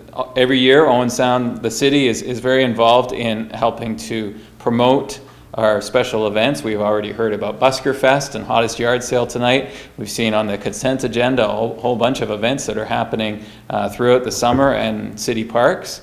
And of course, the city itself is involved in promoting events that are free or at a low cost to the public. When a special opportunity comes along, though, we like to take advantage of that. And Council has been supportive of the Tall Ships Initiative. First of all, last year with a completely sold-out Tall Ships event as part of the 1812 tour in Ontario. And this year, we have the opportunity to present one of our tall ships that visited us last year. They are back again this weekend. I can't believe that it's already here upon us, but here we are. And Leanna's Ransom will be in Georgian Bay offering excursions this coming weekend. So Saturday, Sunday, and July 1st, Canada Day. So it's June 28th, June 29th, and Tuesday, July 1st, we will be offering the excursions. Tickets are selling now. They are still available. We did not sell out in advance like we did last year, but they are selling quickly. We're almost sold out on the 9 p.m. fireworks cruise on Tuesday, July 1st, on Canada Day. I heard today there was only about 6 tickets left, and they'll probably be gone by tomorrow morning. So if you do intend to take an excursion, please do get your tickets. Don't wait until the weekend, because we know that they're going to be selling really, really quickly. We will have tickets available if they do not sell in advance. We will have tickets available through the tourism office. So we're making provisions for that. We've got the staffing in place to do that, and we have the means to do that. So we're quite excited about this. It's nice to have the opportunity to host an authentic tall ship. One of the special things about this experience is that the crew actually dress like pirates, and they tell stories about pirates and privateers. They even give passengers the opportunity to fire a cannon and dress up as pirates, as your worship knows. And it's a lot of fun, so it's well worth taking in. This is one of many special events we have happening this summer. Our regular events include the Harbour Nights concert series. We kicked that off last night with a terrific concert by Aaron McCallum. We had about 250 people present there at our first concert. That's a really good sign for the summer. I understand from our tourism staff that there's a lot of inquiries coming in about the Harbour Nights series, a lot of recognition for it now in the community, and it's really gratifying to hear that. We also have a great big Canada Day celebration planned. Some new activities taking part is included in that, the RBC Grey Bruce Youth Talent Showcase. We have some inflatable attractions that kids will love, and they are free. They're included with the price of admission this year. So some new things to occupy the kids. And again, getting back to the idea of not having incremental costs. You know, a family should be able to just pay one donation, whatever they can afford, to come in and enjoy the day without any further costs. And also the evening concert will feature the national award-winning Mackenzie Blues Band as our headline act. So lots of great things to look forward to there, and lots of other great special events throughout the summer, as has been documented in the Festivals and Events Guide. By the way, this guide was distributed to every mailbox in Owen Sound through Canada Post, and I know we've gotten a lot of good feedback about that. We've distributed quite a few extra through our tourism staff to hotels and tourism outlets. In fact, we're almost out of them. So treasure your copy and make sure you stick it up on your fridge to see what's coming up and enjoy this fine summer that we're going to have here in Owen Sound. Well, that's just great. Thank you so much for the presentation, and I'm sure we'll see all kinds of people at all of these events this summer. There is never a lack of things to do, and the beauty of it is we don't have to leave town. It's great. Exactly. Thank you so much. You're most welcome. There's so much going on, it's hard to decide sometimes. You just sort of bounce from one thing to another, and That's right. it is, we're pretty lucky. We are very fortunate here to have so many things to do. We have now a report on the extension of a draft plan approval for Georgian Shores. What's council's direction on this? Councillor Boddy. Move the recommendation, which is to agree to extend the draft plan approval for development just outside the city. It had gone to the gates of the OMB hearing a couple of years ago and was settled with a plan to move forward, and it appears that it's taken a little longer to get their plan in place, and it makes sense to cooperate and let them complete the plan in accordance with their goal and ours. Good neighbors indeed. All those in favor? Opposed? That motion is carried. Thank you. We have a report from the Director of Community Services with regards to the Community Foundation of Grey Bruce resolution supporting Pathways to Education Fund. Councillor Chamberlain? Yes, I'd like to approve this recommendation. And I also would like to speak and congratulate them on their 20th year. This is their anniversary for 20 years. And I think most people would be aware that our Community Foundation Grey Bruce started right here in this council chamber under the mayorship of Owen Jackson, and under the city manager then was Mr. Love. And I think one of the first presidents was Arlene Wright of our Community Foundation. And it's come forward very, very well.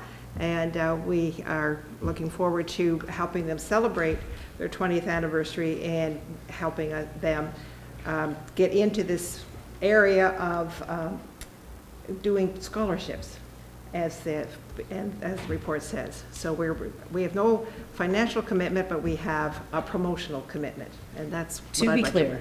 To be clear. To be clear. This is not a request for financial support. This is a request for support in principle and endorsement of the concept. Yes. All those in favor? Opposed? That motion is carried. Thank you. We have a report from the Manager of Planning and Heritage with regards to the final subdivision approval for the East Ridge Business Park. Yeah. Council's direction on that. Councillor Purdon. Well, this is a great recommendation to finalize the reference plan and give notice of final approval.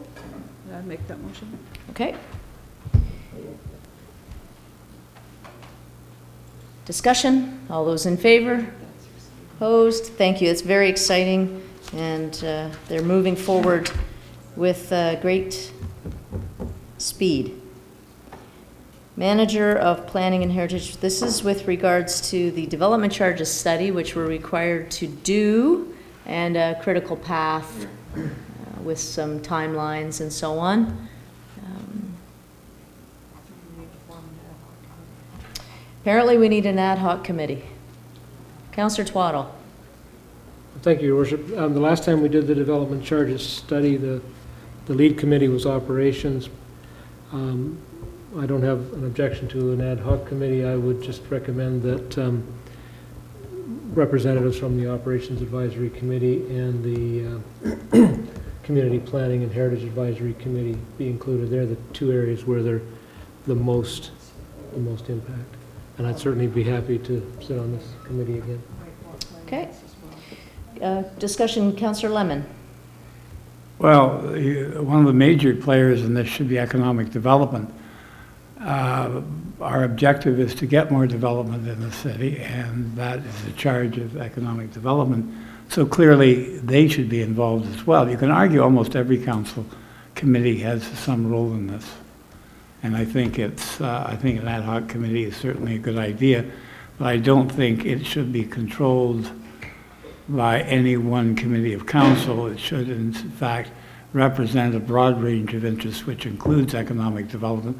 It includes planning. It includes certainly operations, but I think you want to have a holistic approach rather than a narrowly focused approach. Councillor McManaman. Thank you, Worship. A question, perhaps Councillor Twaddle. Excuse me. The last 2 times this has gone on that I've been involved, was it not operations that this went through? Yes. Yeah, operations was the lead committee, and there were presentations to council, but the preliminary work was done at operations. I believe the rationale for that was that most, not all, but most of the capital projects that would be funded in part through development charges, so growth-related capital, will be projects that come through operations.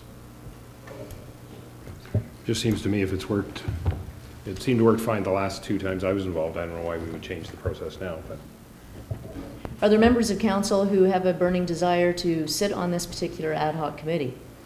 Well, as a person on both operations and economic development, yes, I would be interested, because we have to be very, very careful with development charges that we don't get so far carried away that we reduce the amount of development. I would be interested in working on that committee. Mm-hmm. Okay, what's council's direction? Councillor Adair. I was just going to agree with Councillor McManaman that the last few times we've done this, I don't know that there was anything wrong with the process that it needs to be changed. The operations committee did a good job, and that committee will not be setting the development charges. This council will be setting development charges based on accurate information. They're not fudging the numbers. The numbers come to us. They do the research, bring the numbers to us, and we decide what we want to do. City Manager. Well, thank you, Your Worship. We didn't mean to make this a controversial request in any way.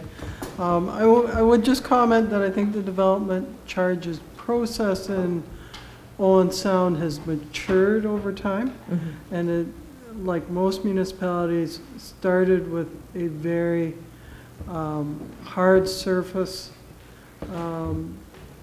focus, if you will, so road, sewer, water. It will expand now. So we are looking for members of council for that committee. We did recognize that operations currently has a very heavy workload. So it was not meant out of any disrespect to have an ad hoc committee. It was simply a recognition that we're covering probably every facet of the municipality for this study. And given the workload of operations, we thought you should at least consider an ad hoc committee.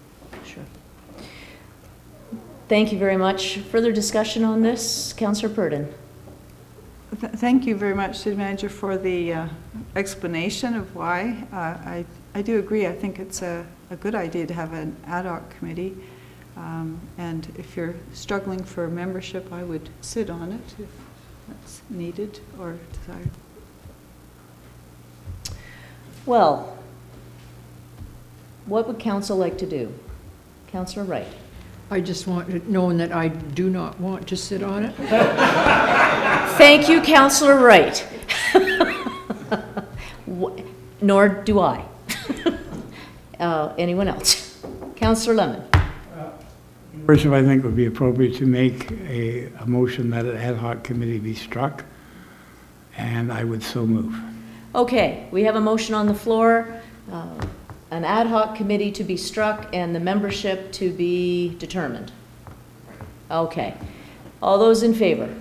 Opposed? That motion is carried. I would encourage members of council that are really keen on that to consider membership and let the acting director of operations know about that. Councillor Body. I'm terribly confused. Apparently we've just assigned an ad hoc committee, don't know how we're going to appoint members, how many. Councillor Lemon has just informed me that because he moved it, that automatically means that he's on it. Councillor. I didn't know that was the rule, but I'm trying to figure out, are we going to have a committee of 6, a committee of 2? I think maybe we've got a little more discussion to go through here before we go too much farther forward. Well, Councillor Body, I'm all ears, and I've been asking for a direction, and this is all we're getting. Yes, so if you have some direction, Councillor Body, put it on the table. That's what we're here to do. You have some, Councillor Wright. I will put a motion on the floor following that the ad hoc committee come from the operations department. Operations committee. Okay, well, we've already voted, so that can be your... That's my additional motion. Okay. Clear on the motion? To the motion. Councillor Lemon. I do not think that's appropriate. There are other parts of planning and economic development which should be also involved in my estimation.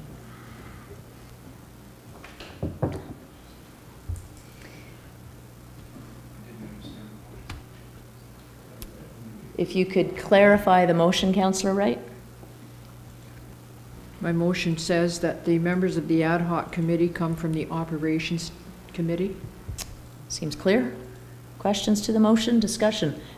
Councillor McManaman and then Councillor Twaddle. You didn't? Oh. Councillor Twaddle.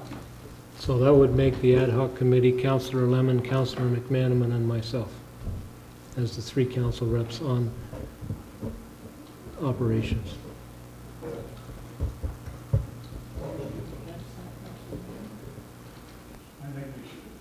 I'm speaking against it because I think we should be, if there's a councillor on planning, I think that's important. Well, I would just point out that Councillor McManaman and I both sit on the planning committee. And Peter, you're on economic development. I think it's a great motion because it's got all-inclusive. Councillor Body, did you want to wrap that up? No, I was just going to suggest we call the votes. I think we all understand it now, maybe. If not, put up your hand if you're still confused. Anybody? It's a good question. All those in favor? Opposed? That's carried. Thank you. Thank you, Councillor Wright. Moving along, we have a report from the environmental superintendent.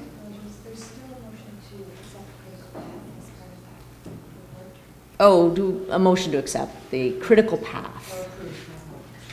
Approve. Councillor Lemon. I would move we approve the critical path. All those in favor? Opposed? That's carried.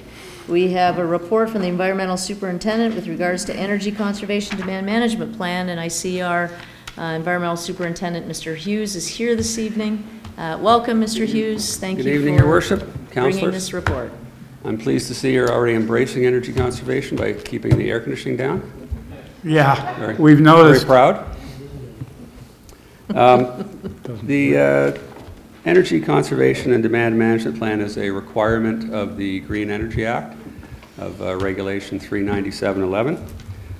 It has to be sent to the Ministry of Ministry of Energy and posted on our website by July 1st in order to stay within the guidelines.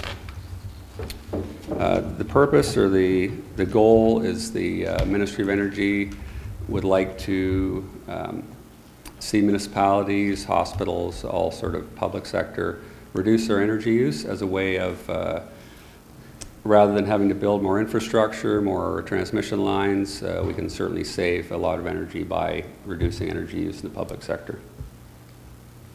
The city is also reporting on energy use as of July 1st each year. We started last year reporting on 2011. This year reporting on 2012. As part of the Conservation and Demand Management Plan, we require a commitment from Council by way of a resolution. The energy plan is looking at a modest reduction in energy use of 10% over 5 years. 4% of this we're anticipating will be through the conversion of the street lights to LED technology. We're currently waiting on Real-Term Energy to come back to us probably in mid-July with a final contract. They're out right now doing a street light count, and they'll give us a contract based on the actual number of street lights. Energy costs have increased about 42% from 2005 to 2012, from 1.2 million to approximately 1.7 million. This is almost exclusively due to increased electricity use. The cost of natural gas has remained fairly steady over that period. The energy plan proposes Excuse me for a minute, Mr. Hughes. Yep. Councillor Twaddle. Yeah, you said the increase was due to increased electricity use or increased electricity cost? Use and cost. Use and cost, yeah. Thank you. That financial figure came directly from the financial services. We haven't tracked energy use going back to 2005. We're back as far as 2006. And we need to track all the accounts. That's basically a billing summary, that 1.2 to 1.7. That's just what we paid them. The energy plan is proposing a two-pronged approach, adopting technological changes and upgrades where practical and possible, and encouraging managers and staff to take a greater role in energy management. The report and the energy plan suggests that in order to manage our energy use, it needs to be something that is done in all departments across the corporation. It's not practical or feasible to say to one person, you are going to control the energy, because it's used in every facility, and it's really the individual managers in charge of those facilities need to take ownership of their energy use. So we have made some gains over since we started this in about 2008, 2009. We have done some energy audits of some of our facilities. This year we've completed changing over the sewage treatment plant from electricity to natural gas. That's not strictly an energy saving because you're just changing the form. However, it is certainly a money saving move. We've also upgraded the heating system at the Bayshore Arena. There was another recommendation there that hasn't been acted on that's quite potentially savings. Unfortunately, when they did the upgrade of the arena, expanded it for the attack, all the heat in the lobby goes up the two staircases and into the arena itself. So you're fighting with the ice plant by doing that. So there was a recommendation that we put in some doors, either top or bottom, to keep the heat in the lobby and keep the cold in the arena. We also need to, it's called an energy conservation demand management plan. Electricity demand is the amount of, is the speed at which you use electricity. So rather than just cutting down the amount of electricity used, we need to shave our peak energy use. An example is the motors at the pumps at the water treatment plant. If you turn them all up at once, you end up with a peak, and you will pay more for that entire month. So if you either use soft starts on all those motors or phase them in, then you can save money and electricity. We're suggesting some further audits, energy audits. The police station, the fire station, the library, and the art gallery are all significant energy users, and we haven't done an audit of those in some time. And I think that's the other recommendation is that we move forward on implementing the recommendations of previous energy audits. This building itself, we had a walk-through audit done by LAS at no cost. One of the things they found is that the parapet that hangs around the building, that sticks out all around the top, is not insulated. So the heat that in the building goes, a lot of it just simply leaks out up there. In summary, if you look at the table, the graph on page 3 of our energy costs, it's I've summed it up by it's either pay now and do some upgrades and reduce our energy use, or pay more later. because energy costs themselves are going to rise, and certainly our energy use is rising. Thank you. Any questions? Councillor Chamberlain. Yes, I just spent quite a bit of time. I have relatives in the consulting business around energy audits, and a lot of conversations. Their contracts to municipalities have to do with involving the whole community in an educational component so that the whole community can understand better for their own purposes as well. And I just suggest that as we go forward with this, we might like to bring the public a little bit more aware of what's going on with energy, because that would be, especially with everybody being concerned about their own hydro bills and gas bills, that might be a way that we could involve some community engagement in this piece. And certainly. Yes, so I would look forward to the different consultants that we're working with and what they're telling us to do. Councillor McManaman. Thank you, Worship. So the Green Energy Act says we must have this plan in place by July 1st. Yes. There's no penalties associated with this regulation. So it's not, the Ministry of Energy hasn't promised to review these energy plans. There's going to be more than 400 of them. They're simply saying you have to post it on the website and you have to send them a copy. Yeah, I think we all would agree that energy conservation and having a plan for that is a good idea. My concern is with this current plan, it lays out, well, even the motion, the council resolves to allocate necessary resources. What does that mean? And if you read the plan, there's maybe a dozen or so items that, the doors at the Bay Shore were one of them. If we're putting that in our plan, and we're by resolution saying we are resolving to allocate the necessary resources, it would seem to indicate that, maybe the dozen's the wrong number, whatever number is in that plan that we're hoping that we're going to do it.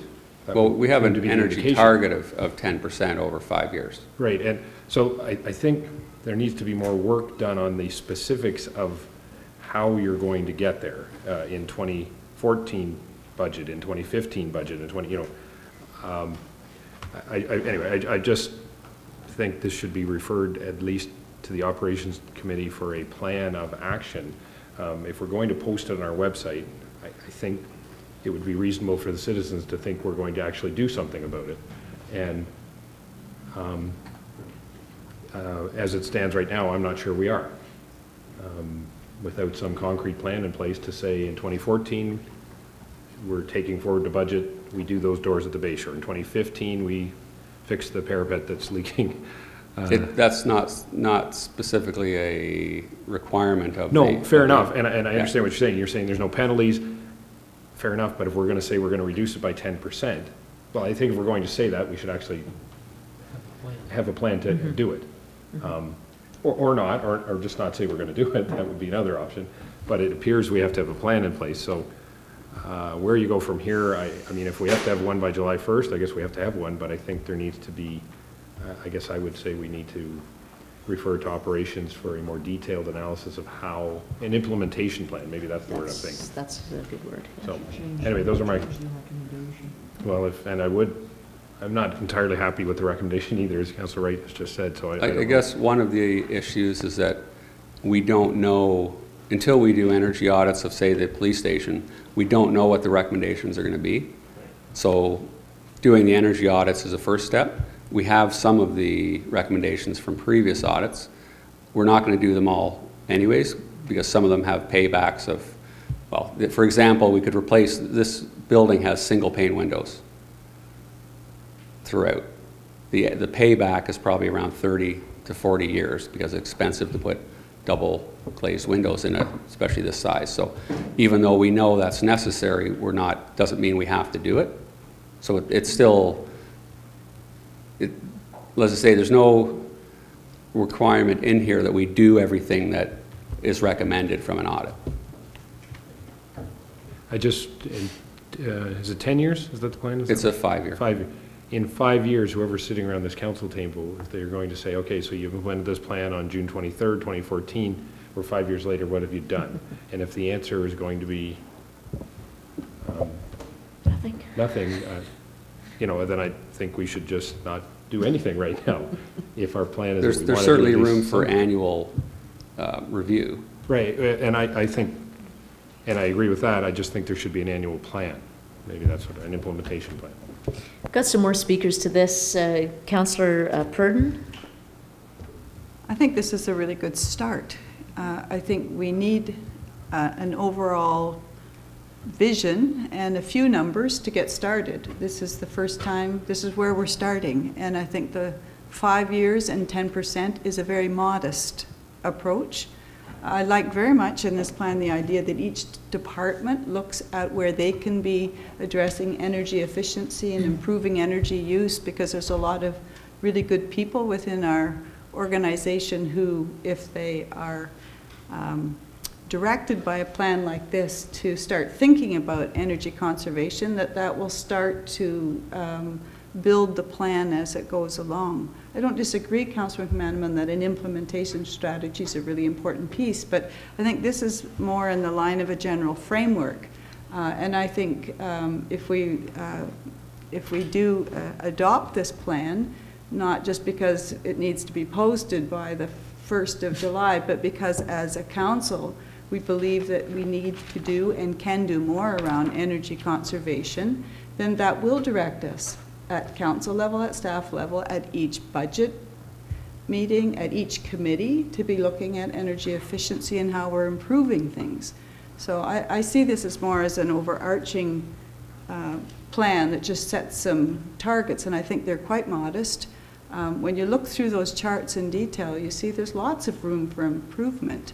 And some of them may not even be things that are going to require big capital expenditures or anything like that. It'll be in the line of changing habits, changing our way of thinking, off-peak use of electricity, for example, lots of those types of things. So I think it's a good start, and I do agree that an implementation plan is the next step, and it'd be quite, you know, we can direct staff to take it the next step, but I think this is a good recommendation. Thank you. Councillor Twaddle, then Councillor Chamberlain. We don't have a motion. No. I was going to, based on Councillor McManaman's comments, I was going to suggest a different recommendation. Just that in consideration of the staff report respecting the energy conservation and demand management plan, Council approves the plan in principle and refer the plan to the Operations Advisory Committee to develop an implementation plan, and that the implementation plan be reviewed on an annual basis. So that seems like a reasonable approach, but I shouldn't say that. Councillor Chamberlain, it's a motion on the floor. Well, I'll support that, but I was wondering about we already have some solar panels in and going in. Do they impact on this as well? Because that will change some of our energy use. They don't.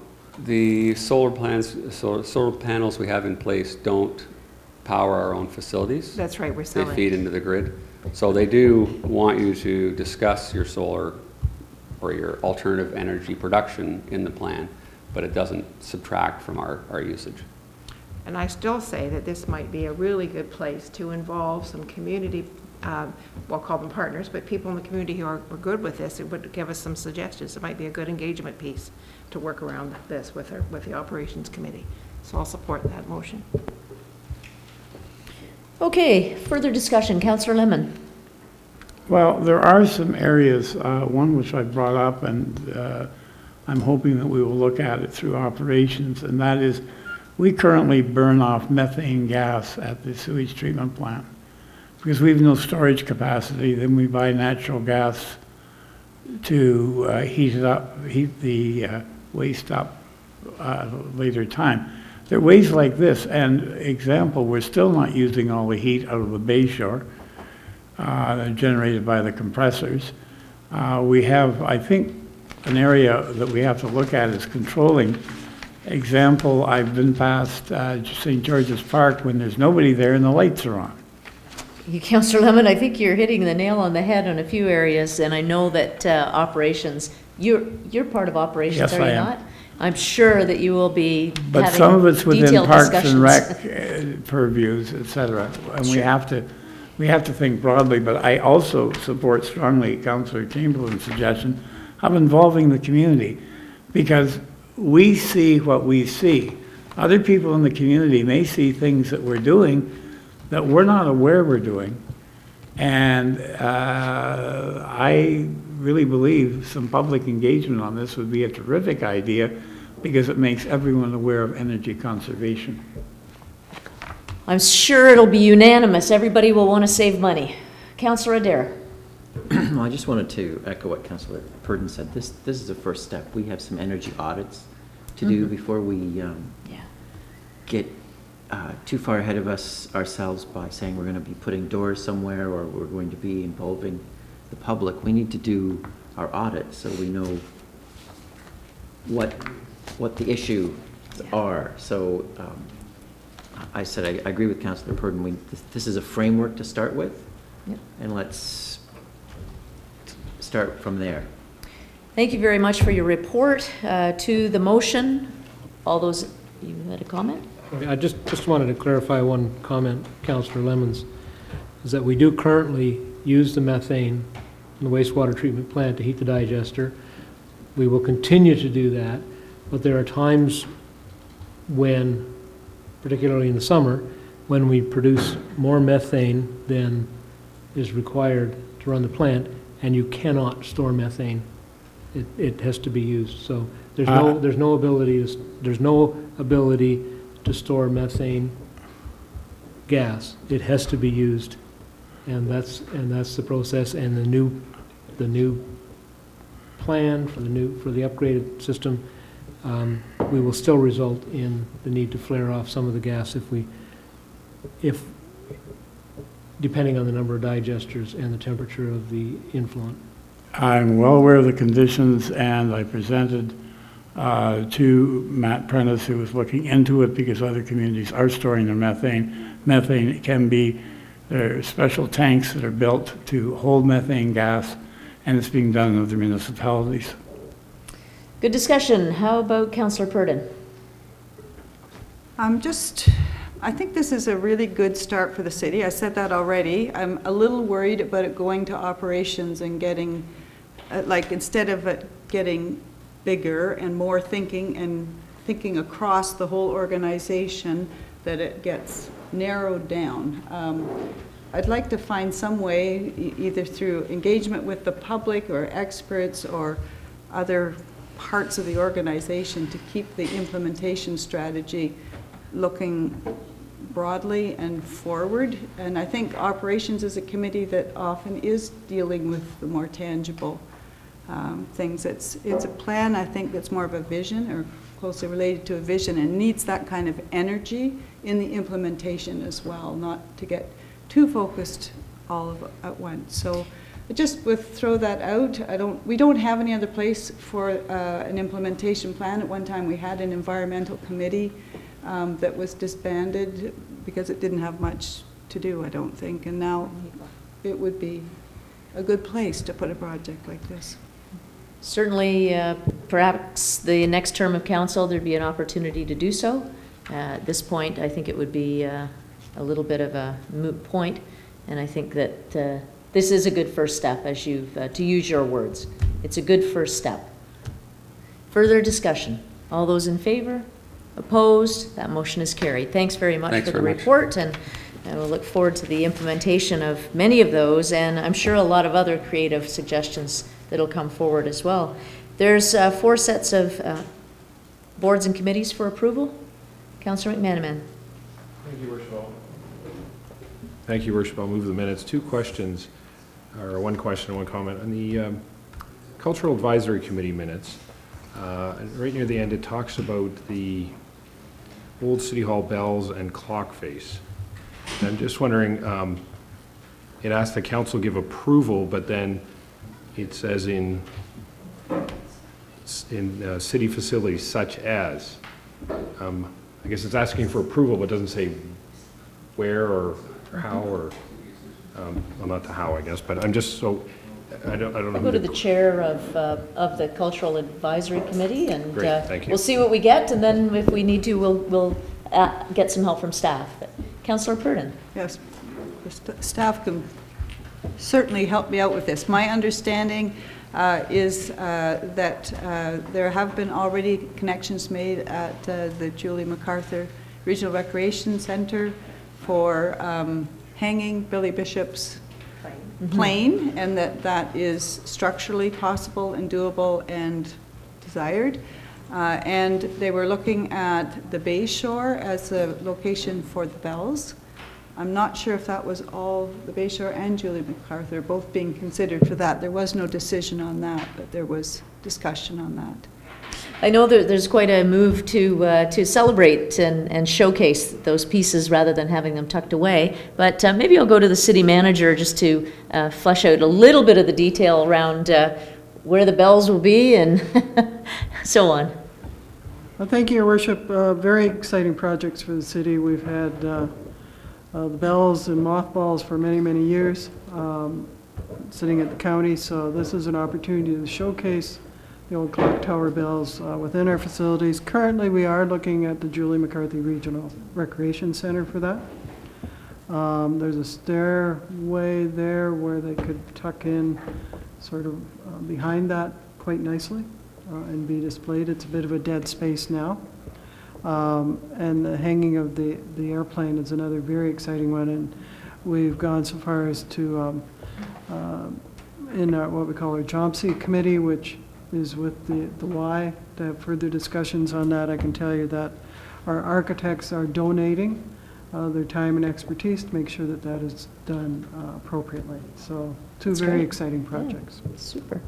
Really a fun use of the heritage features from the community, and great to showcase them in new facilities where they'll be well seen. Councillor Purdon and Councillor Lemon.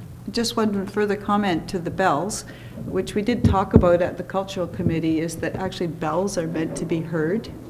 And a future project could be to find some way of have the bells ringing in Owen Sound again. It would be a rather expensive idea. We did throw out the idea at the Cultural Committee about maybe that being for the 150th birthday of Canada, that we would hear bells in Owen Sound. So that's just a thought to think. Okay, very good. Councillor Lemon.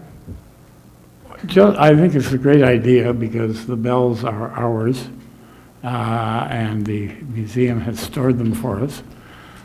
The one caution, and I hate to sound like a worrywart, but we lost one of the bells before. We had to buy it back. I remember that distinctly. And I'm assuming that if we do put them on display, that would mean such a way that there's no way that we're going to lose another bell. I just think they're too precious to just sort of hang there. I'm assuming there'll be some protection. If I could, Your Worship, through to Councillor Lemon, I don't know if you've ever tried to move one of those bells. They're pretty heavy, but regardless, we'll make sure that they are secure. Councillor McManaman. Thank you. Well, just to wrap that up, I think it's a great idea. Just if you could keep us updated on the specifics of the bells. Sounds funny saying it. Big issue. It's ding dong. The other comment I had, Your Worship, was from the Parks and Recreation Committee, and I would just highlight tonight we would be, if Council does approve it, the renaming of the unnamed park on 2nd Avenue A West in honor of Corporal Robert T. James Mitchell. So I just didn't want that to pass without mentioning that to the public, that would be, and at some point in August we will hopefully be having some sort of a public unveiling. And dedication. Dedication, thank you. That's a better word. And Councillor Wright has noted, in the report it talks about cleaning the park up. We would be trimming the trees back. It uses another word that... Limbing. Limbing the trees. Trimming is the word I think we're looking at. So we will trim the limbs. Pruning, that's even better. That's the correct term. Thank you. Thank you, Councillor. Anyway, those are all my comments. Thank you, Worship. Thank you very much. Any other comments or questions on any of the boards and committee minutes for approval? Seeing none, that was moved by Councillor McManaman. All those in favor? Opposed? That's carried. Thank you. We have one set of in-camera City Council minutes from June 9th. Moved by Councillor Wright. All those in favor? Opposed? That motion is carried. Thank you. Other business, Councillor Lemon. Well, a couple of things. First of all, in 1944, transit came to Owen Sound. That's 70 years ago. And once we get the routes ironed out, we want to try and get some of the ridership back that unfortunately we have lost. And I just want to plant a seed at this time that that might be an ideal celebration, once that's done, of our 70th anniversary of transit within the city. There have been actually several different operations we've had, but it has been continuous since 1944. And no, I do not remember it, just in case you were going to ask. But I think that is something I just want to put council on notice, that I think, and I said on operations, and I'm going to try and see if with some way we can create some really fantastic publicity to get some focus on people coming back to transit who have are no longer using the transit. But 70 years is an accomplishment. Certainly is. Thank you for bringing that forward, and we'll stay tuned for more discussion on it. Thank you. And the other thing was, I'm trying to remember what it was. Pardon? Oh, elevator. Right. That's, yeah. It's a lift. Well, whatever you want to call it, it's about as dependable as, I could think of a few things, but I won't do that.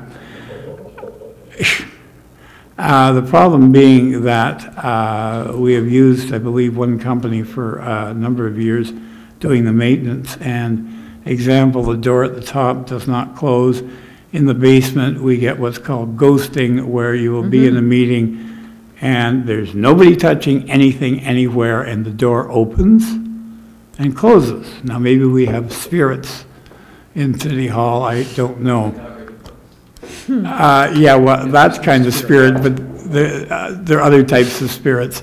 But anyway, I would, I don't know that we need a motion for this, ask for a report from the staff on the status of the elevator maintenance contract. I believe it has not been looked at for some time, and possibly even contacting the company because of all the problems we're having. I'm sure the facilities manager can look into that through the, yes, so I did have an opportunity to contact the facilities manager, and he advises that one of the main reasons we use this company is they have a very good reputation and they're a local company.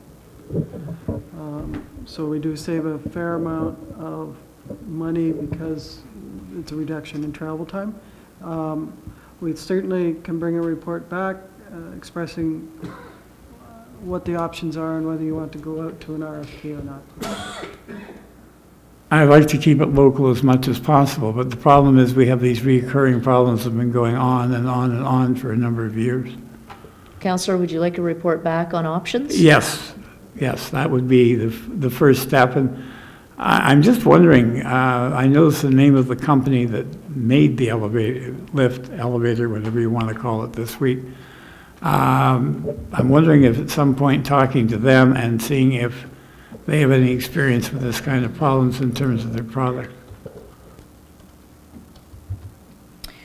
Okay, motion on the floor. All those in favor? Opposed? Opposed? Can I get some votes? Was everybody in favor? Okay then, motion is passed. Okay. Councillor Wright. Oh, thank you. I just, I attended the health and safety fair, and I had a lot of fun.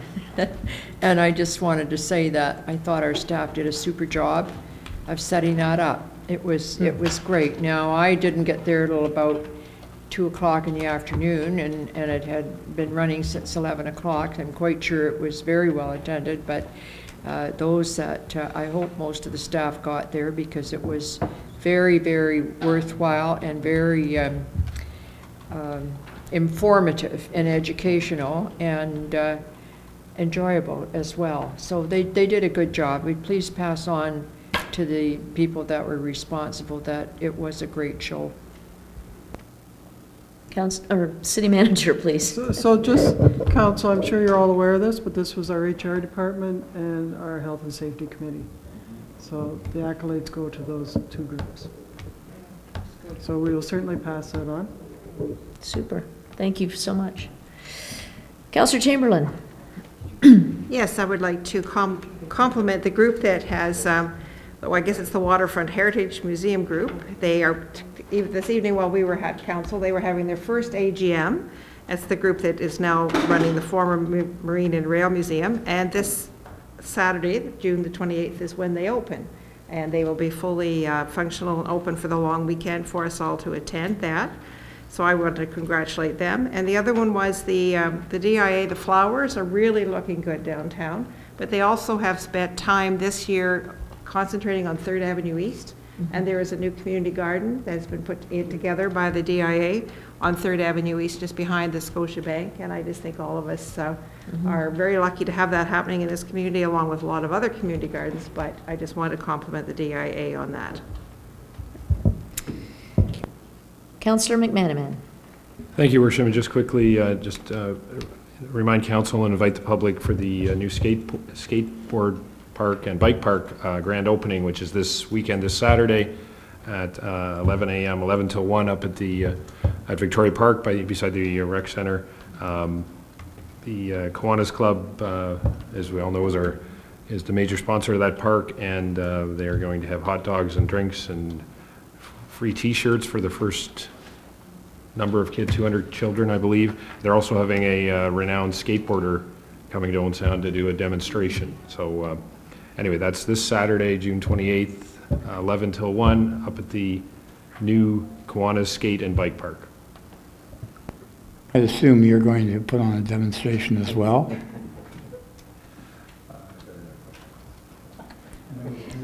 That'll be a fun event, and I'm sure that Councillor Adair will have a skateboard with him. Yeah, I'm practicing all this. Yes, I'm sure. Councillor Burden. Sorry, I forgot to mention that this falls under the general category of so many things to do in Owen Sound. Where do we start? But if you want to start on Wednesday, all Wednesdays through the whole summer, there's a noon hour concert series that really celebrates all kinds of musicians. From 12 to 1, it's a pay by donation. Kira MacArthur and David Sarita are playing this Wednesday at Georgian Shores Church, and then Bob Hope, who sits on the operations committee, and his group of folk musicians are all going to be playing the next Wednesday, and there's a string quartet, there's a piano concert, there's a whole every Wednesday. So if you feel like some nice music and supporting local artists, go to Georgian Shores on Wednesdays from 12 to 1. It's at 12 noon on Wednesdays. It really looks like a great lineup. Yeah, a lot of fun. Just down to me now, and just putting it out to council, asking the clerk's office if you could please poll council to determine an appropriate meeting date, either July the 8th or the 9th in the evening, for a meeting to make some decisions around transit and have the rubber hit the road, so to speak. Yeah, so the clerk will be in touch with each member of council to determine which date works best. Thank you. Motion the committee rise, please. Thank you. All those in favor? Opposed? That's carried. We're now from a session, a resolution adopting proceedings in committee of the whole, please. Moved by myself, seconded by Councillor Twaddle, that the action taken in committee of the whole in considering public meetings, deputations, public question period, matters arising from correspondence, reports, matters tabled, motions for which notice was previously given, and other business be confirmed by this council. Thank you. All those in favor? Opposed? That's carried. Notices of motion, new business by resolution, bylaws. Moved by myself, seconded by Councillor Twaddle, that bylaws number 2014-84, 103, 104, 105, 106, 107, 108, 109, 110, 111, 112, 113, 114, 115, 116, and 117 be passed and enacted. Thank you. All those in favor? Opposed? That motion is carried, and we are now adjourned. Thank you.